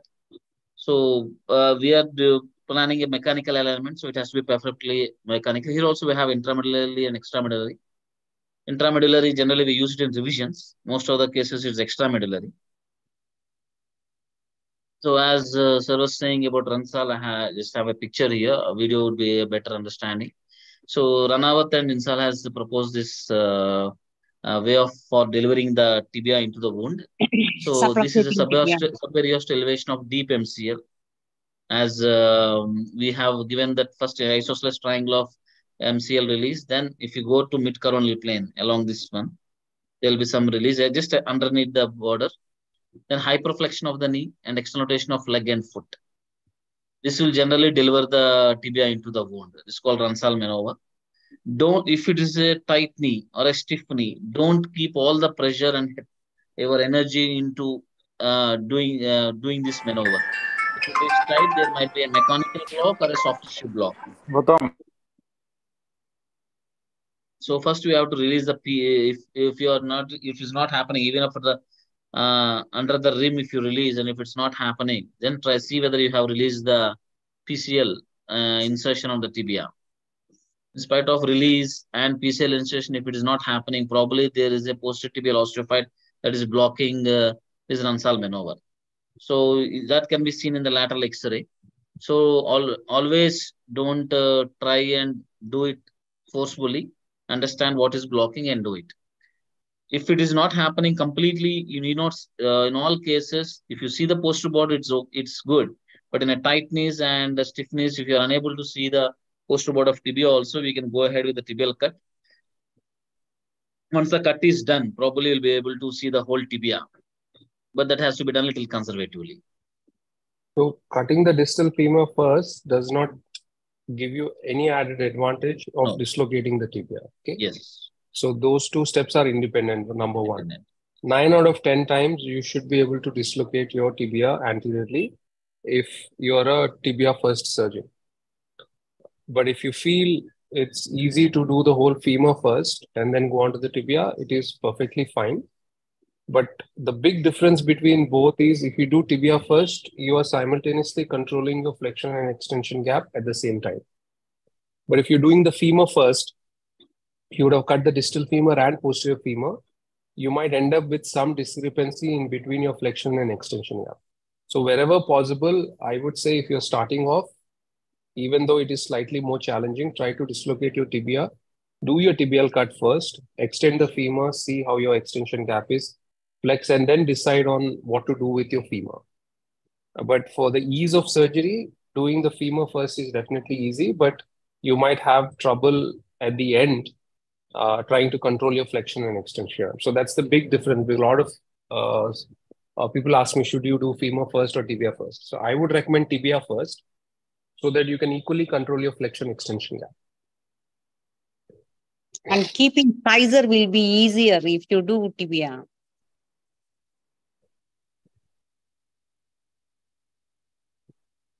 So after delivering the tibia into the wound, the next is to cut the tibia. So here for any jig, three things has to be seen. One is slope, one is alignment, and level of cut. These three things should be seen while you are keeping a tibial jig. So when keeping a tibial jig, so in the PFC we have at least 3 degrees slope in the cutting jig and 2 degrees in the inferior part. So it depends on system to system. So if the markings are not there, then at least you have to see with your fingers. For me, it is 3 fingers. So you should be able to understand how much it is. When as you go, you will be understanding it. It's very arbitrary method. So that's the slope which I'll fix. And the second thing is I'll fix the jig is at the center of the ankle. This is the second thing, alignment I'm talking about. And if you come to the superior part, the proximal part, this line should be exactly interspinous line along and towards the PCL insertion. So this will give you a proper cut. If the jig is more internally rotated or towards more medial, this line is more medial, then there's a chance that the cut might be varus. Or if it is more lateral or external rotated, there's a chance that the cut is valgus. So always try to keep the center of the jig, or if the line is present on the jig, to the interspinous and PCL insertion. So there's a domino effect here. This is where most surgeons go wrong. If your lateral is not exposed properly, you won't be able to move your jig right in the center, and then you end up giving a non-mechanical cut, and then you will be chasing your tail. So expose your lateral side well, put your jig right in the center, which is usually in line with the medial aspect of the tuberosity. And then the extramedullary guide and the leg, if they're parallel to each other, then there is no slope being added. Only the slope that is there in your cutting jig is there. As you add more, if you move the extramedullary guide away from the leg, you're giving more slope. Okay, it depends on whether doing CR or a PS. On an average, 5 degrees of slope is good for a CR. Up to 7 degrees, we're going up to 7 now. But if you're doing a PS, 0 to 3. So lateralizing your jig and trying to be as center as possible is probably the most important step in your TKR. Because if you get your tibial cut right, then that will guide you further and you'll have less issues. So try to get your tibial cut right in the first instance, or spend a little more time on getting your tibial cut right. Especially if you're doing a gap balancing, tibial cut is everything. So as I said, the landmarks, the proximal landmarks are anterior version of PCL and medial third of tibial tuberosity. The distal landmarks are center of ankle, second metatarsal or EHS. In obese people, probably the EHL is little difficult to find. So some surgeons keep a ECG lead in the center of the ankle by seeing in the CM or something. There are different ways of finding the center of ankle, but that is the distal landmarks. Yeah, even if you have tibia vara, extra articular deformity, just don't worry about anything. Medial third of tuberosity, center of the ankle. Those are the two, at least the basic landmarks that you need to follow. So as I said, alignment and slope is done, then the level of cut. So this is different implants have different stylus. So this is one of the stylus. This is probably Smith and Nephew. And here there is my this is a different thing which I do in my all my cases. Maybe Suhasa should give his opinion. So this is a tibial tuberosity, and from the superior border of tibial tuberosity, I keep a thumb, and I draw a line just on the superior border of my thumb. Actually, it never went wrong with this technique. So this is the maximum cut I can take. This is the maximum cut I can take. This line limits me from cutting below this. If I go below this line, probably I'll be reaching the fibular head level. So this is just experience speaking and nothing else. But this will give you an extra confidence that you are not cutting more. But ideally, if you are using jigs and everything, the more scientific way. So once you the level when you kept the alignment right, use a stylus, and the stylus should be touching. If you see in the center picture, it just should touch the cartilage on the lateral tibial condyle, and generally it would be 8 or 9 mm on the lateral side, and 0 or 2 mm on the medial side if you use the stylus. So once you fix that, then you fix the cutting jig with the pins. Here also we have 2 + 2 and -2. And once you fix the pins, you can check the cut with the help of angel wing or a saw blade, whether our cut is going through and through to the posterior cortex or not, or how much defect are we expecting on the medial tibial condyle is what we see all these things. So yeah, measuring from the lateral is more reliable because yes, you don't have any cartilage wear or defect. On the medial side, you can have a lot of scalloping, bone loss. So try to measure from the lateral side, which is little more reliable. And best way to know whether you've cut enough or not is use a caliper and just measure. So if you're cutting 9 mm and curve of the blade is say 1 millimeter, so you should have at least 8 millimeters of cut thickness in the center part from where you measured. So as you're operating in your initial cases, it's always good to, most instrumentations have a caliper. So you just measure and see what you're cutting is right or not. So once you know you're consistently doing well, you could stop doing it. But usually measuring from the lateral side is more reliable as compared to the medial side. Yeah, if it's in a valgus, probably we should measure from the medial side. Yeah. So again, which side is worn out is the key. Yeah. So measure from the side which is not worn out. And if you are not using a proper jig, and if you haven't stabilized your jig while measuring this, and after taking the stylus and if you're putting pins, make sure you lock the level of the cut and then put the pins. Otherwise, once you put the pins again, the cut will vary. So that's why always once you fix the pins, always measure with the angel wing or tibial blade so that you'll have an idea about the cut in your initial days. Yeah, meaning some instrumentations you can move the level of the cut after you fix it. Yeah. Some instrumentations you have to decide the level of the cut and pin. So know which instrumentation you're using. I have somebody's, I think, yeah, sir, go ahead, sir. What exact point should be taken on the stylus? So, because antero, posterior, medial, lateral. So, what should be the point?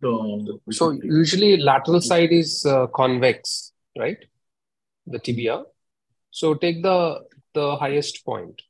So, you want to measure and cut from the most prominent point of the bone. Medially, because of the defect, you won't be exactly knowing where to take it from. So on the lateral side, the highest point, which is usually in the midpoint. Sometimes if you want to reference from the medial side, well and good, but you have to make a mental picture in your mind and decide where you want the cut to exit and measure it there and then take the cut. So lateral side, highest point, the answer to your question. So once you cut the tibial cut here again while using the blade, the video would have been better. While using the blade, always start in the properly from the anterior cortex. Then whatever the way, finish out the medial first and go lateral first, but make sure it comes in a single biscuit. That would be better. And maintain the level of cut. Don't change your angle of the saw. Sometimes if it's too much play in the jig, then you might cut more posterior than anterior. Generally, I think these days, except very much used jigs, the jig is not that, it doesn't have that much play. But maintain the angle of the blade while you're cutting, where you're finishing the whole cut. So here in the center picture, you can see this is a PFC jig. Yeah. And on the medial side, this is a minimally invasive jig. So the big that's difference half between more. both Yeah. is the chances of injuring the patellar tendon are more in the center one, right? Because your saw can go through and through. So important is to have a spike on the lateral side and be conscious of the fact that you're very close to your patellar tendon as you're cutting on the lateral side. So you don't have to see how well you're cutting. You have to make sure that you're protecting your soft tissue well, especially when using a wider jig like this. When you're using smaller jigs, the chances of cutting the patellar tendon are less. So once you've mounted the jig, you make sure that whether the patellar tendon is within the purview of the jig or not. If it is, which is most often the case, make sure you should be very careful as how you're cutting and you're not injuring. Otherwise, you take the tibial cut and then you realize that you've already nicked the patellar tendon. So once your cut is done, now we should verify whether your cut is in whether varus or valgus. I particularly feel for a beginner, you have to, for every step, there are 3 ways or 2 ways of checking whether you are done right or not. Whether it's a distal femur cut, proximal tibia, post anterior, whatever cut it is. So here, if you first check, always try to see hyperflex the knee and try to go to the bend to your cut level and see whether it is varus valgus. There's a lot of intra-observer variability among this cut, but practice this. This cut should be parallel to the roof or floor. Hyperflex it and just see. And the second way is just keep a spacer and drop the alignment rod. And somehow there's a tibial preparation jig. Keep that and see whether the alignment is right or not.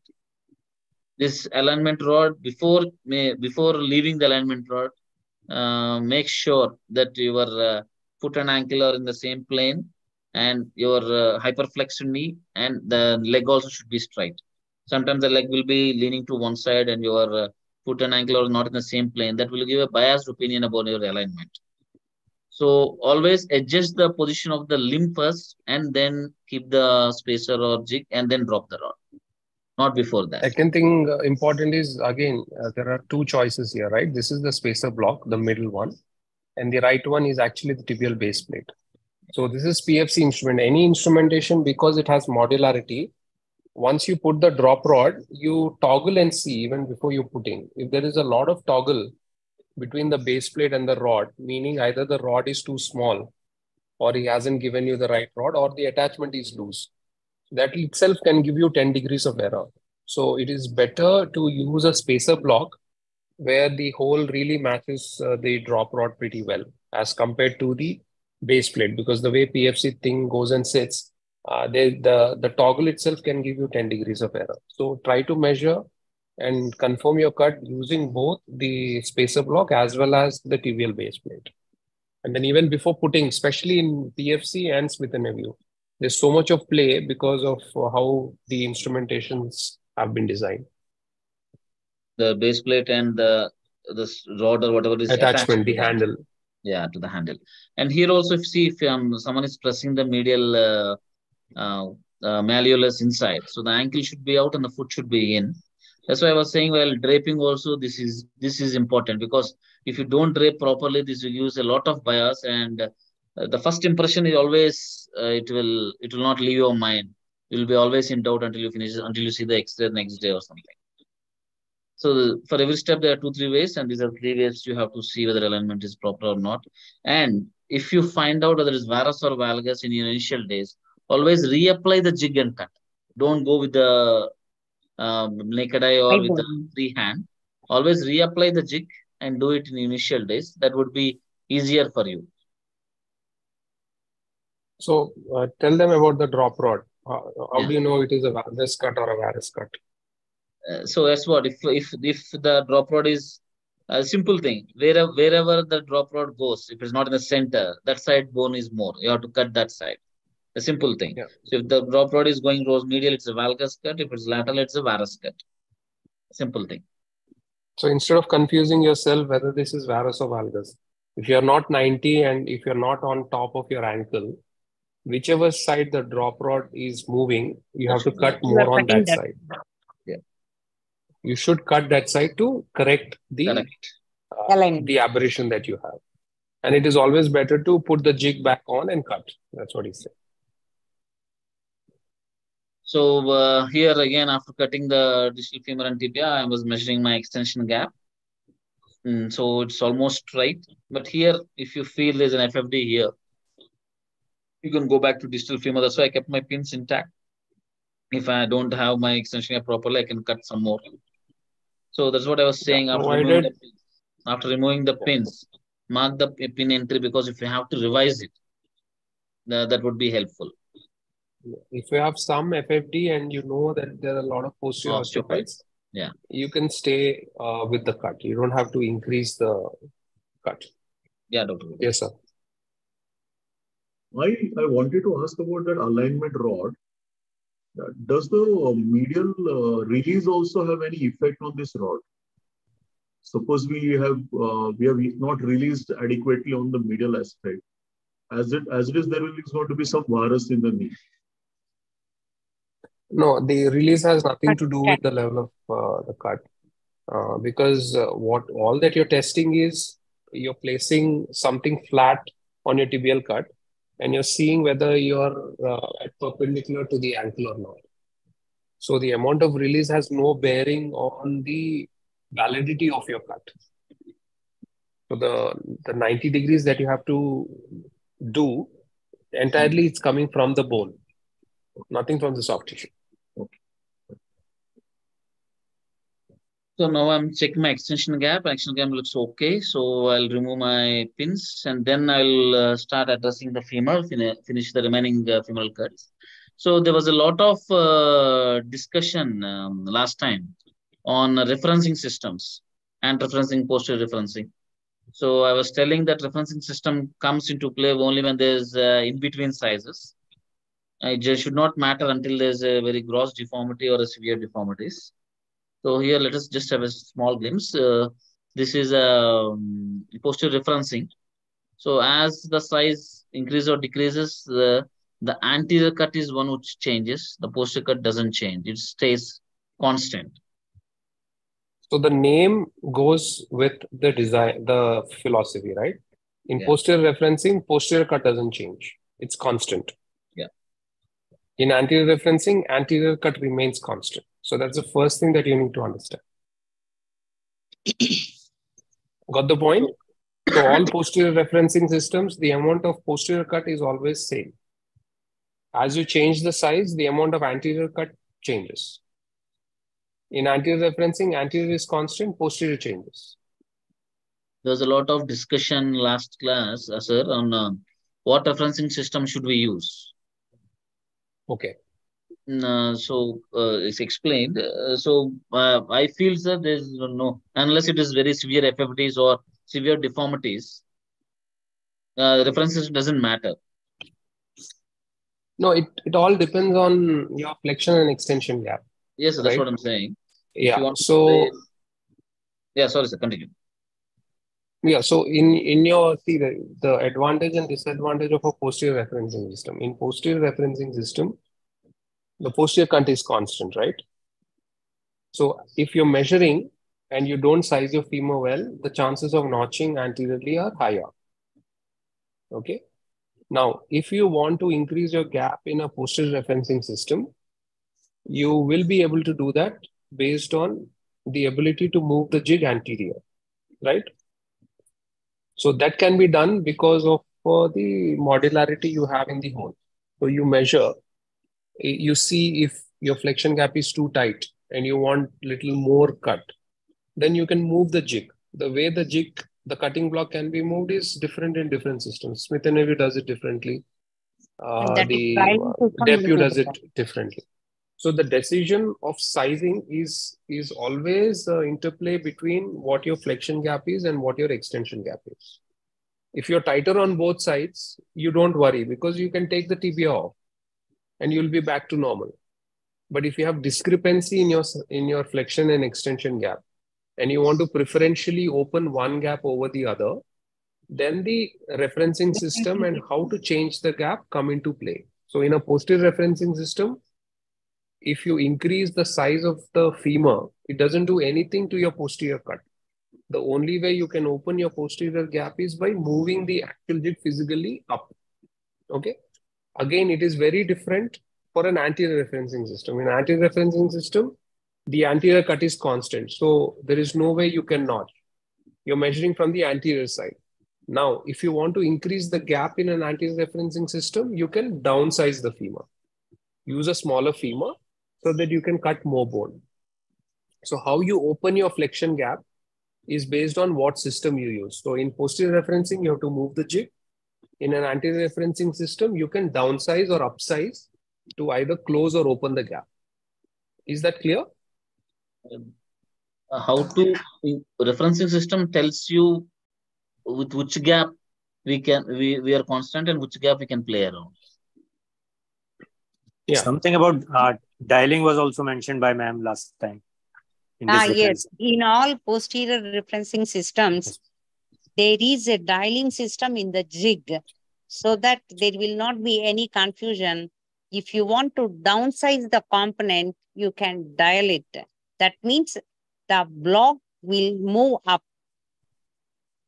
The block will move up so that you can cut posteriorly and you can downsize the component to avoid notching. In anterior referencing system, there is no problem. Directly, you can put a C block over the D block and you can cut posteriorly and you can downsize the component. Whereas in posterior referencing system, all companies, they have dialing. Yes, ma'am.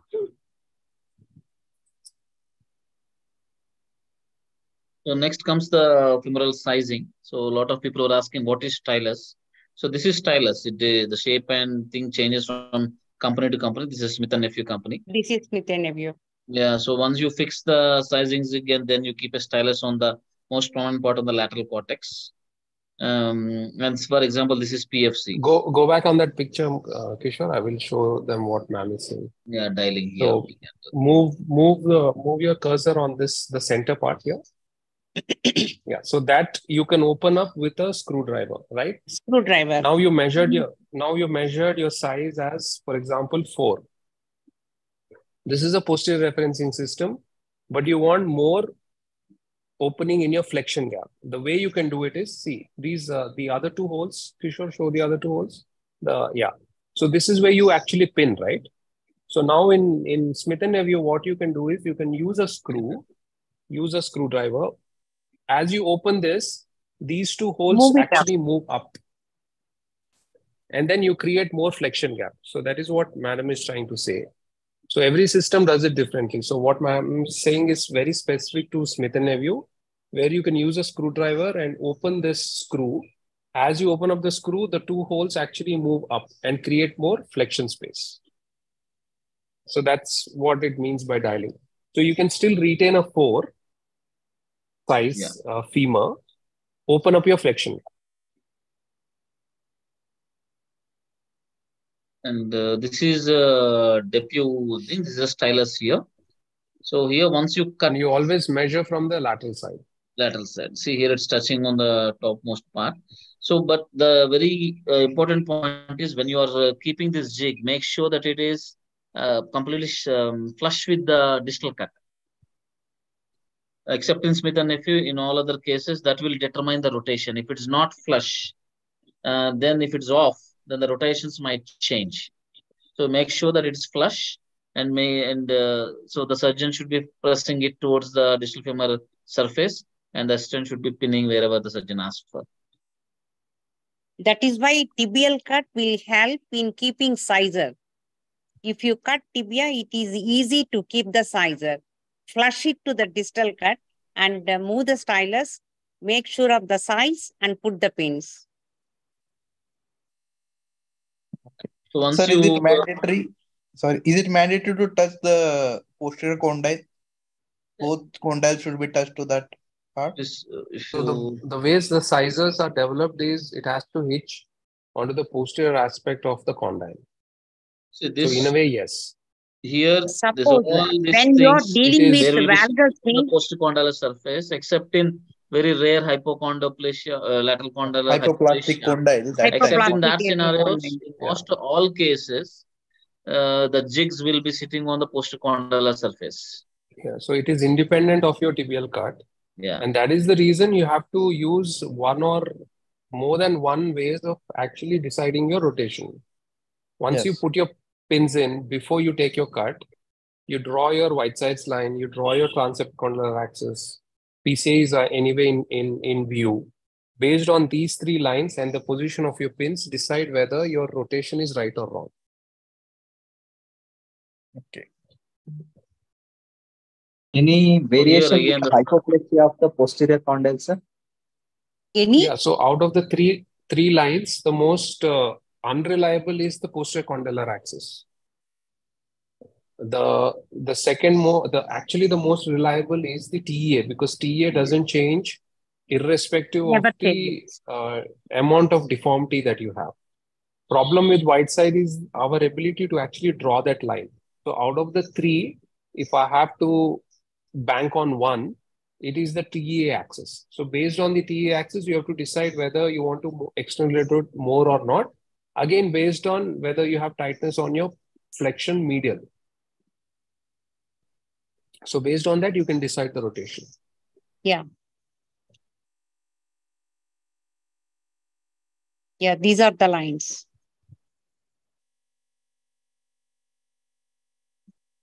Sir, I'm audible, sir? Yeah, yes. audible. My signal is unstable or I don't. Madam, I'm audible? Yeah, you are audible very much. Audible, sir. Yeah. So what here decides the flexion gap? What decides the flexion gap and how to increase or decrease the flexion gap? So we just mentioned the whole thing. Last 5-10 minutes, we were discussing that. After you take your distal femur and tibia, what you have to do is put your leg at 90 degrees and then stress your ligaments and see how much opening is there. Okay.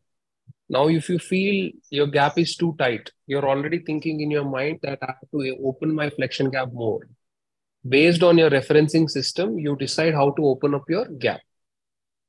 In an anterior referencing system, you downsize. In a posterior referencing system, you try to move the jig more anterior to create space. Got the point? So based on what system you're using, you have to decide that. If you have only posteromedial tightness, you can overcome that by giving more external rotation. External rotation. So okay, these are the 2 points that will help you. Yeah.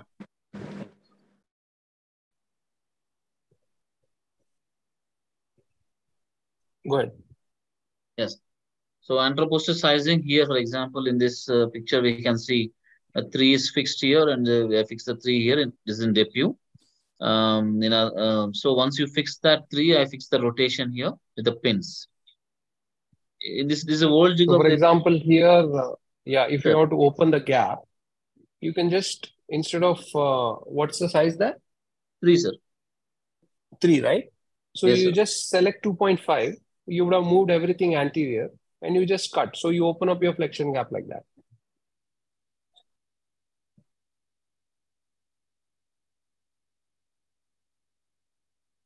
Yeah, go ahead, Kishore. It's already 10 o'clock. So and instruments we take separate class. They are confusing. No, I'm just talking about PFC, madam. Just for one more, just for comparison, for remembrance only. So because that's why I showed only PFC here. So here 3 and 3 is fixed here. See, then medial lateral sizing is important. Is also important to know, but anteroposterior is more important than medial lateral. So take opposite side femur and keep on the distal femur cut surface and see how much is overhang and another thing. But finally, anteroposterior fit is more important than medial lateral. Some overhang can be accepted, not underhang. So once the sizing is done, then as Suhas sir and madam are discussing, the rotation is how these methods are important to decide the rotation. Clinically, I think white sides line and transepicondylar axis and parallel to tibial cut is what we can do on table. Postercondylar axis, clinically we can't measure it, but these last three is what we can do on table. So once the sizing is done, and this is why we should have a rectangular gap, because we have to take parallel to the tibia. So the rotation is done because of that. So here there are, as the sir was saying, this is the rotation. This is parallel to the tibia. The line drawn on the distal femur surface is parallel tibia. So I know that my rotation is good. So how do you know your component is in rotation? If you see here, after keeping a 4-in-1 jig, my medial cut is bigger than the lateral cut. So I know my cut is in rotation. So the other way of drawing this line or determining the rotation is keeping a spacer on the tibial cut and drawing a line on the superior border of this that is parallel to the tibia. So that will determine the rotation. If you have to change the rotation in the implants, there are in different systems, there are 3, 5, 7 and everything. So based on that also you can change, but this is the rotation which is parallel to the tibia and this is correct.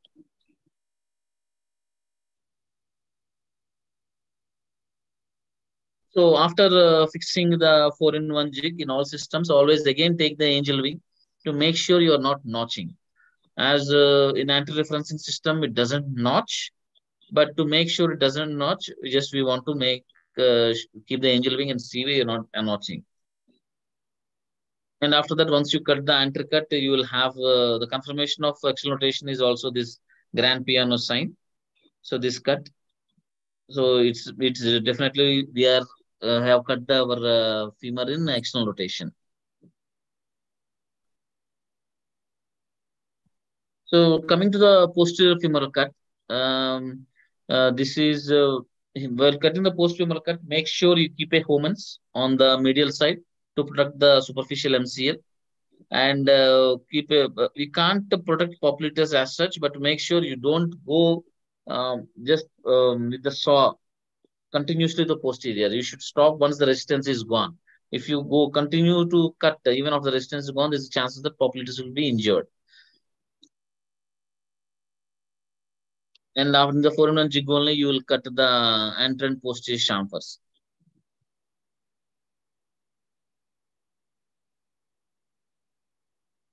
If you are doing a PS system, then there will be a box jig.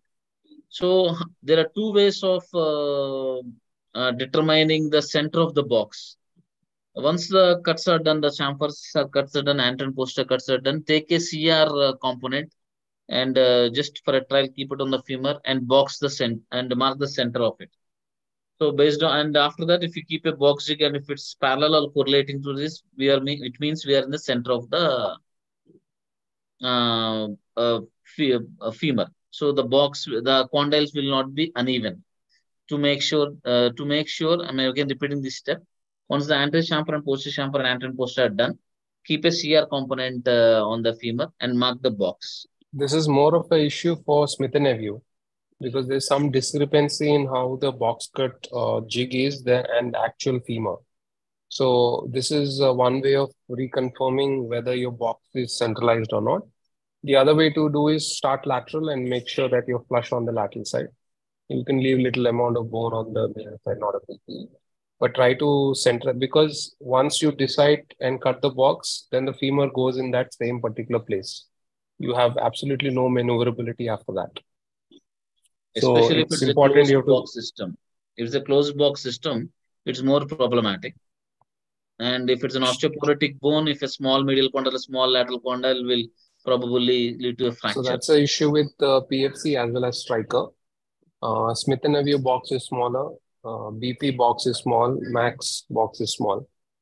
So if you have a smaller patient with a small femur, try to stay away from PFC. Size 1 and size 2 PFC are very notorious for causing a fracture because of the size of the box.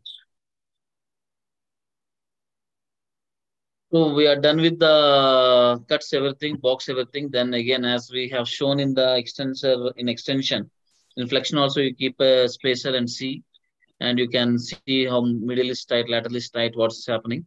If it's then equal, then okay, we are done with the cuts. Then we go for tibial preparation. I'm not talking in depth with how much to release, how much osteophytes, because that will be covered in varus and valgus in depth. This is a basic straightforward knee we are talking about. And then coming to the tibial preparation, we have finished the cuts. Now we are coming to tibial preparation. In tibial preparation, the rotation of the tibial tray is important. So these are the anatomical landmarks, the anteromedial border of the tibia and the medial third of tibial tubercle. And if you keep a tibial tray and alignment, it has to go into the first web space. And a free flow technique where you implant your femur, poly, and base plate, and you flex. Then the tibial tray will take its own rotation based on the femur. So these are the ways to determine the rotation of the tibial tray. I think this is a step which very few surgeons do, but it is very important. How the femur and tibia sit on each other is very crucial for your overall satisfaction of your patients. Because X-ray looks good, everything looks good, but patient says, as I flex my knee feels very tight. You can see she's able to bend till 120, 130, but they say the knee is very tight because the tibia is not sitting in the right position as compared to your femur. So if you want them to be nicely aligning one against the other, you have to float your tibia, meaning you put your trials in, flex and extend your femur 3 or 4 times. Then the tibia decides what is the best rotation for it vis-a-vis the femur. And then you can make a mark and then replicate that while you cement the knee. If you don't, then what happens is the MCL goes into torsion, and then it becomes very tight as the knee flexes. And congruency will not be there. So the 3 ways you can do it is, one is the rim of the tibia, which he's showing here. Use the rim as your reference. The second way of doing it is floating the tibia. So you see mediolateral, AP, rotation, then float your femur, float your tibia. So sizing of femur tibia are always based on the lateral condyle. Here also see I have marked my lateral condyle, and there are if you can see there are 2 lines here. This line is on the medial border of the tibial tuberosity, and this line is a medial 1/3 of tibial tuberosity. Just after free floating, you can do multiple ways, but this is a neutral rotation. That's an external rotation. That's the Akagi line. Yeah. The third way of rotation is Akagi line. Akagi line, yes. So we have finished now, and maybe small discussion on this soft tissue balancing. Before going into, we have finished cuts and we are doing now we are about to trial. So before going into the permutation combinations, what is tight and what is loose, I just want to make you understand with what part, if you release the deep MCL, what will increase or decrease. So this is a tibia. I have divided into 4 quadrants. We will be concentrating on the medial thing. As you go from anterior to posterior, in the first until mid-coronal plane, the most affected is flexion. As you go beyond the mid-coronal plane, the extension starts to get affected. So in the anterior 1/3 it will be flexion, in here it will be extension is equal to extension. As you go posterior, it will be extension. So this has to be remembered. In the same way, this is just taken from internet because so here if you have a posterior osteophytes, the bigger the osteophyte, there will be a stretch on the posterior capsule, and you will feel the tightness of extension gap. So the posterior osteophyte of the femur will affect the extension gap. I just want to make that point. So here I said these are different ways of balancing permutation combinations. If extension is tight and flexion is tight, means both gaps are tight. So as I said, we have to address both gaps in one thing, that is tibia. So recut the tibia. If extension is loose and flexion is tight. So flexion is tight. So here there are 2 things. Whether there are any osteophytes on the medial side that can release the flexion, or you can undersize if it is an anti-referencing system, or increase the posterior slope. Increasing the posterior slope of the tibia should be the last thing we should be doing. And again, extension is stable and flexion tight. Again, the flexion is tight, the same thing. The medial release, if something has to be done in the anterior 1/3, and the slope. Coming to the next combination, extension is tight, flexion is loose. So as I said, we are marking the pins on the anterior part. So maybe we should recut +2 and recut it and make extension equal to flexion, then it will be okay. If extension is loose and flexion is loose, we don't have an option. We have to go for the next poly. We need not cut anything here. We should go to the next poly. If flexion is loose, then probably we have already cut here. Then flexion is loose. This might mean two things. There might be an FFD. Flexion is loose and extension is tight. This is the first thing. It might be an FFD. Never undersize your femur in FFD, because already flexion is loose and you should not undersize, because the flexion gap will further increase. So here upsizing the femur will decrease the flexion gap. And if it's still loose, maybe instead of CS or CR, we should go for a PS. Flexion table, extension tight. Again, recut the distal femur. Once, if you have recut the distal femur, always you have to address the chamfers again. Anterior and posterior chamfers in any system. So extension loose and flexion stable. Then you have to decrease the, if it's an hyperextension before pre-surgery, make sure you cut less, -2, take -2 distal femur cut, then everything will be okay. Along with the bone cuts, if still your flexion is tight, I told this picture because for that only. If your flexion is loose, probably you will release here. If extension is there, some tibial osteophyte is there. Maybe if it's too tight, probably you have to release a semi-T. So the same thing. This is the, as I said, the soft tissue thing. The middle compartment is too tight. Super deep MCL. Sometimes you have to do the pie crusting of superficial MCL.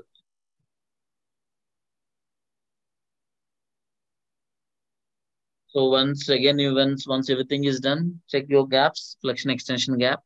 If both are good, follow the 10 commandments. 10 commandments will be dealt with the next class. Then your surgery is done. The gap balancing is the other way of doing the TKR, which is tibia first, and the external rotation is completely based on tibia.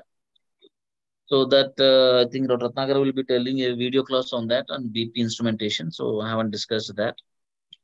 And coming to the last step or the first step in your surgery is the patelloplasty. We don't do resurfacing at our institute, so I'll be talking about only patelloplasty. Is that just making the patella as a nice and rounded hemisphere or a small knob?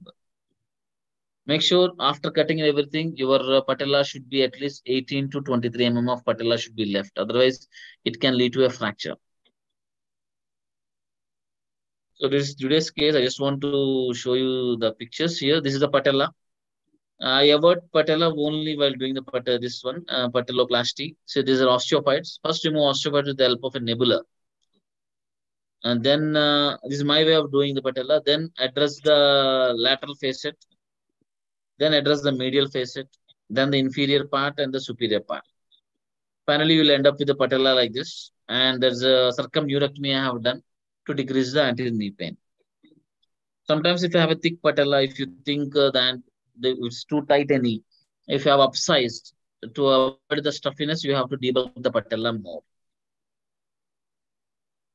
Yeah. Thank you.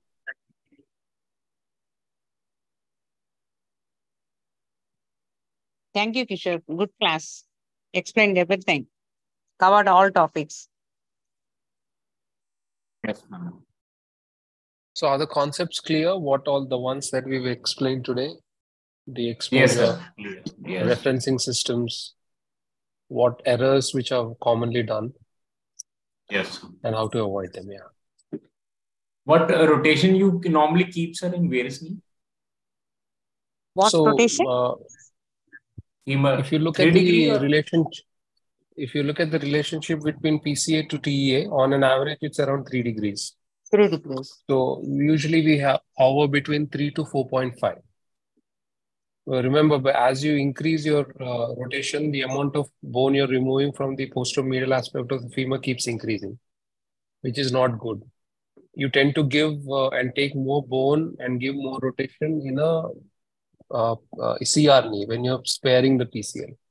But if you're removing the PCL, it is you make sure that you don't give too much rotation, because you just open up your flexion gap too much on the medial side. So on an average, it's around 3 to 4.5 degrees.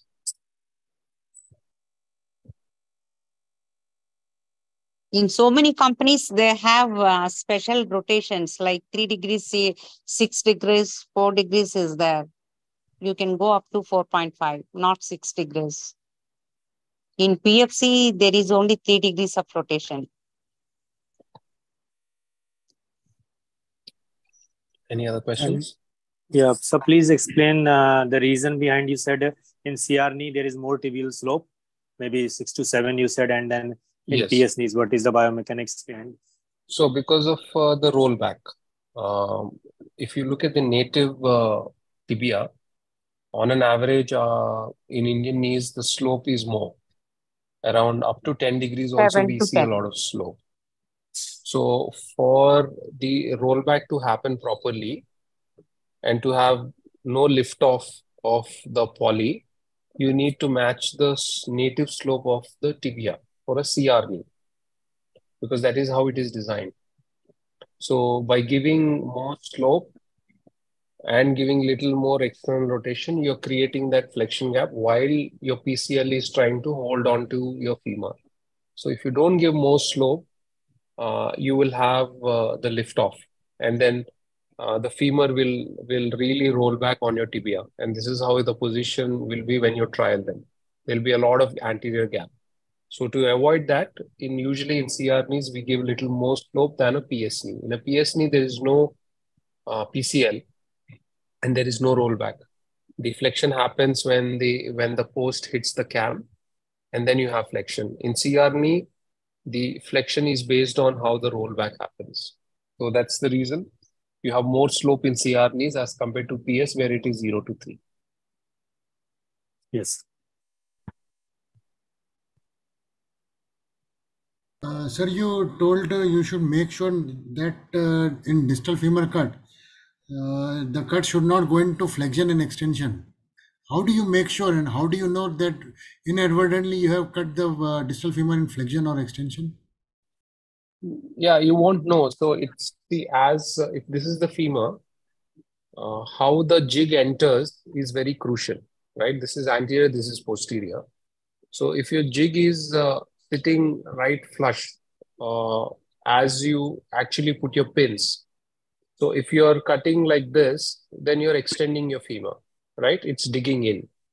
If you're cutting like this, you're flexing. So as you enter and when you put that intramedullary rod, you have to make sure that first thing, that the hole should not be too big. It should be just enough for your intramedullary guide to go in. And then don't move it up or down. All said and done, in manual TKA, you're at best 60% accurate, right? So some amount of discrepancy can happen. A little bit of maybe 2 to 3 degrees of variation can happen. So you have to be mindful of that and try to, as the intramedullary rod goes in, you have to make sure that you don't lift your hand or depress it too much, because that will put the jig in the wrong position. Especially young surgeons, they lift their hand sometimes. They will go in a flying mode or they will go in a landing mode. That makes the difference. You have to go in a neutral mode in the slot properly. And when you are cutting also, you must see how much you are cutting. That's why I have said that once you are starting to cut your distal femur, start in the center, mark the cut on both sides, then go. Then that will avoid the problem. Generally, the present jigs, the old jigs will have the play and the type of saw blade you're using. If it's malleable, then there's more chances of going more or less. But if you have a So this is two-tipped striker blade, then the cut would be generally more better.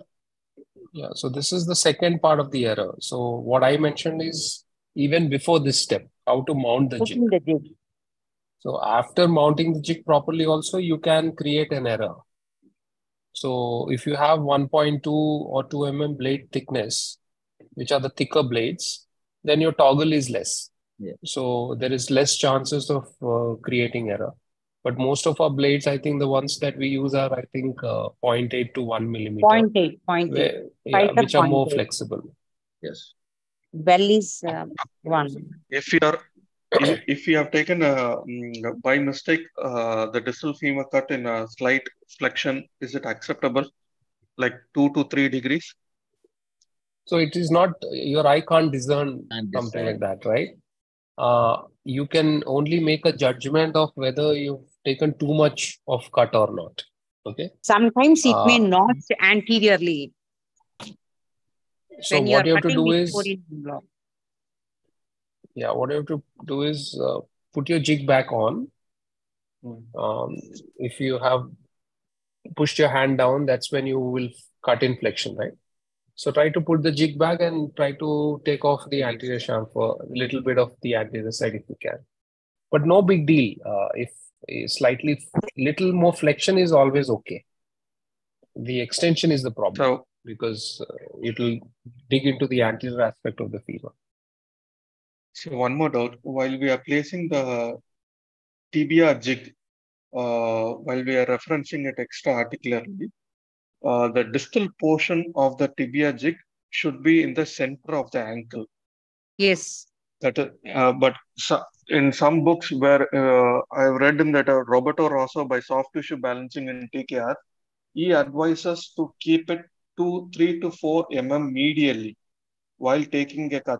His reason is that the distal femur is only 87 degrees. So to get the 3 degree perfect cut, we need to keep it 3 mm medially to get 90 degrees cut.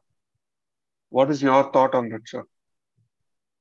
No, I think, again, that accuracy you can never get in manual surgery.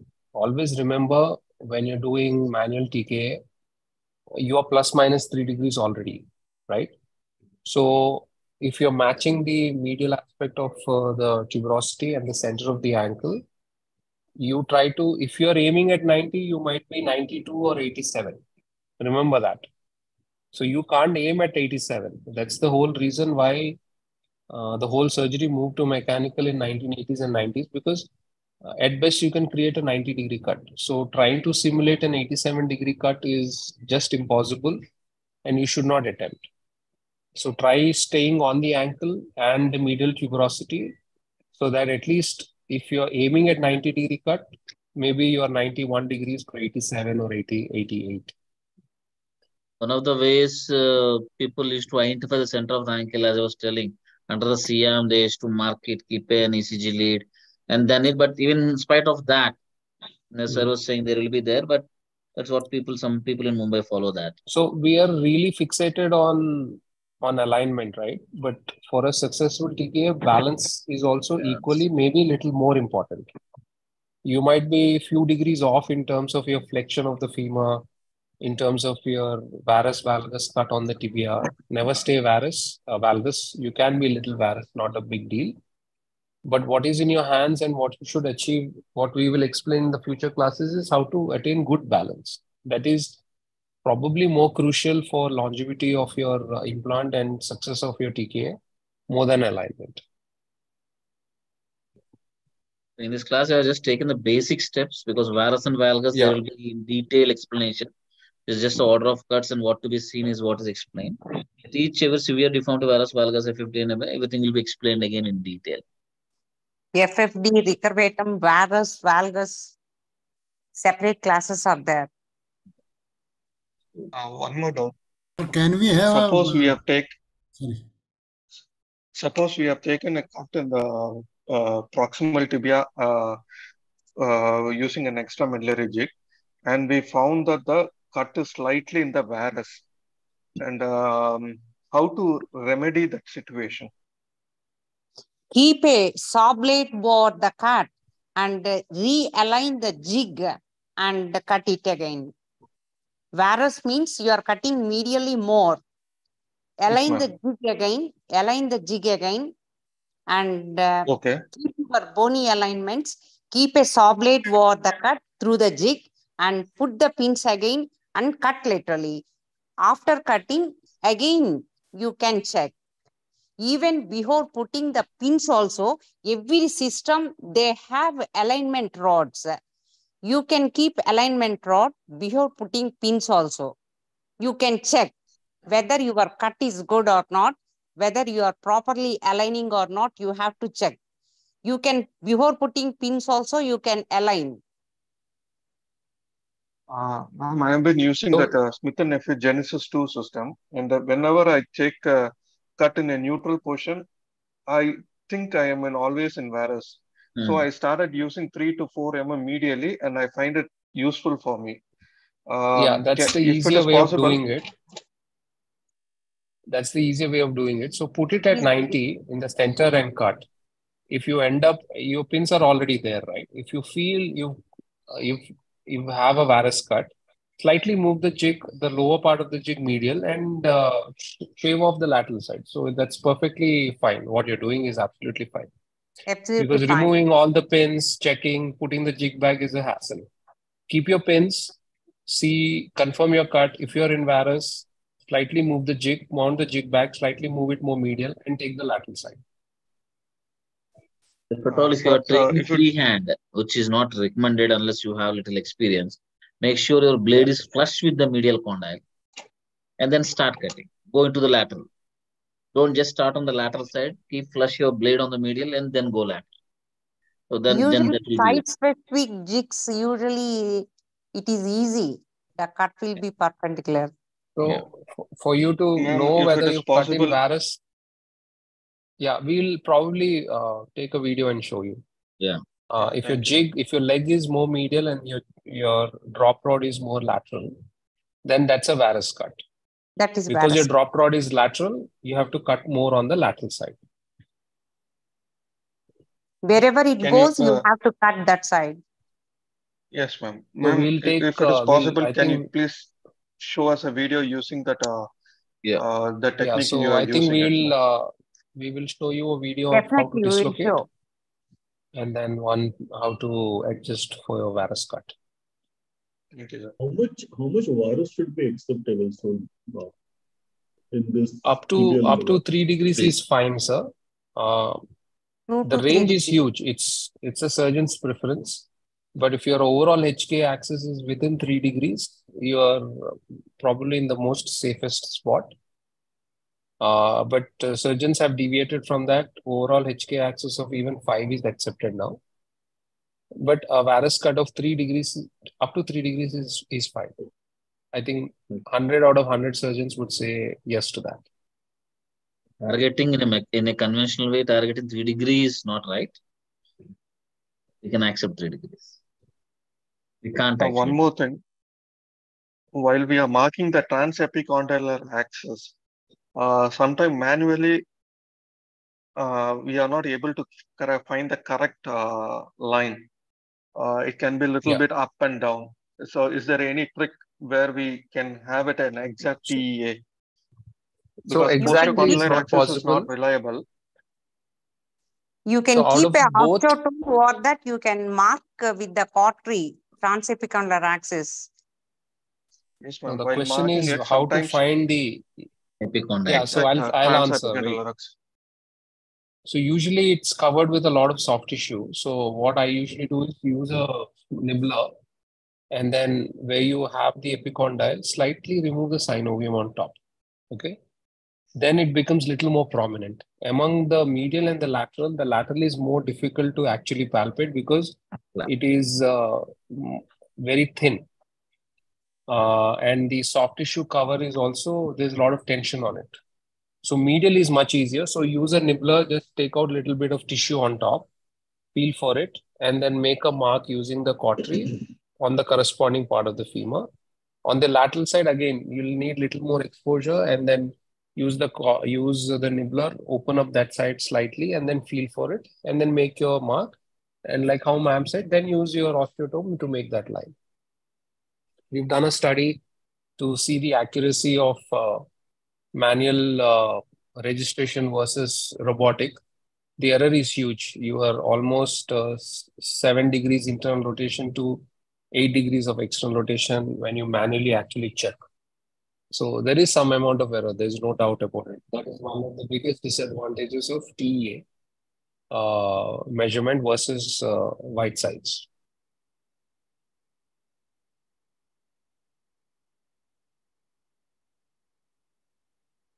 All right. Are we done with the doubts and questions? Yeah. Okay. We'll call it a Already day. it is 10:30. Yeah, I think Yeah, okay. very active participation from everyone. Thank you. Otherwise, you'll have to Thank you. say good morning. Yeah, thanks to Just both one thing, madam. whatever we heard in the class was very good, but can we have some video demonstration like Yeah. triangles that you told, medial and lateral triangle that you are practicing in your institute? What is the distal and medial extent and distal and lateral extent of the triangles that you are for the tibia, anterior tibia exposure? Yes, next actually we have a video demonstration of that. Sure. And specifically now we will give you videos as requested by you. One is the varus correction. And this sir will be able to give a small thing next time. And this so I'll show both videos, how to dislocate the tibia and how to Ransal and this thing, and how to take that MCL release and the lateral one and the meniscus, and how to take it out. That will also will be told. The videos buffering is not good, at least from me. That's why I kept the pictures continuous, successive pictures. We'll show that in next class. The tibial alignment also, the tibial varus. Yes, everything. Yeah. Will be so shown. we'll show you both. Yeah. Thank you. Also, Thanks sir, a lot, sir. with your Thank you. background, Kishore sir, with your background, like checks, with your experience, along with the video, it would be better. Yeah. So as I said, for every step, there are 3 ways to check. Any step you take. So everything will be told, and we'll give a video demonstration also on that. Yeah. Thank you, sir. Thank you, sir. Thank you. Thank you. Okay. Bye, guys. Thank you, sir. Yeah. Thank you, sir. Thank you, sir. everyone, for the patient listening. We'll meet in the next class. Take care. Good night.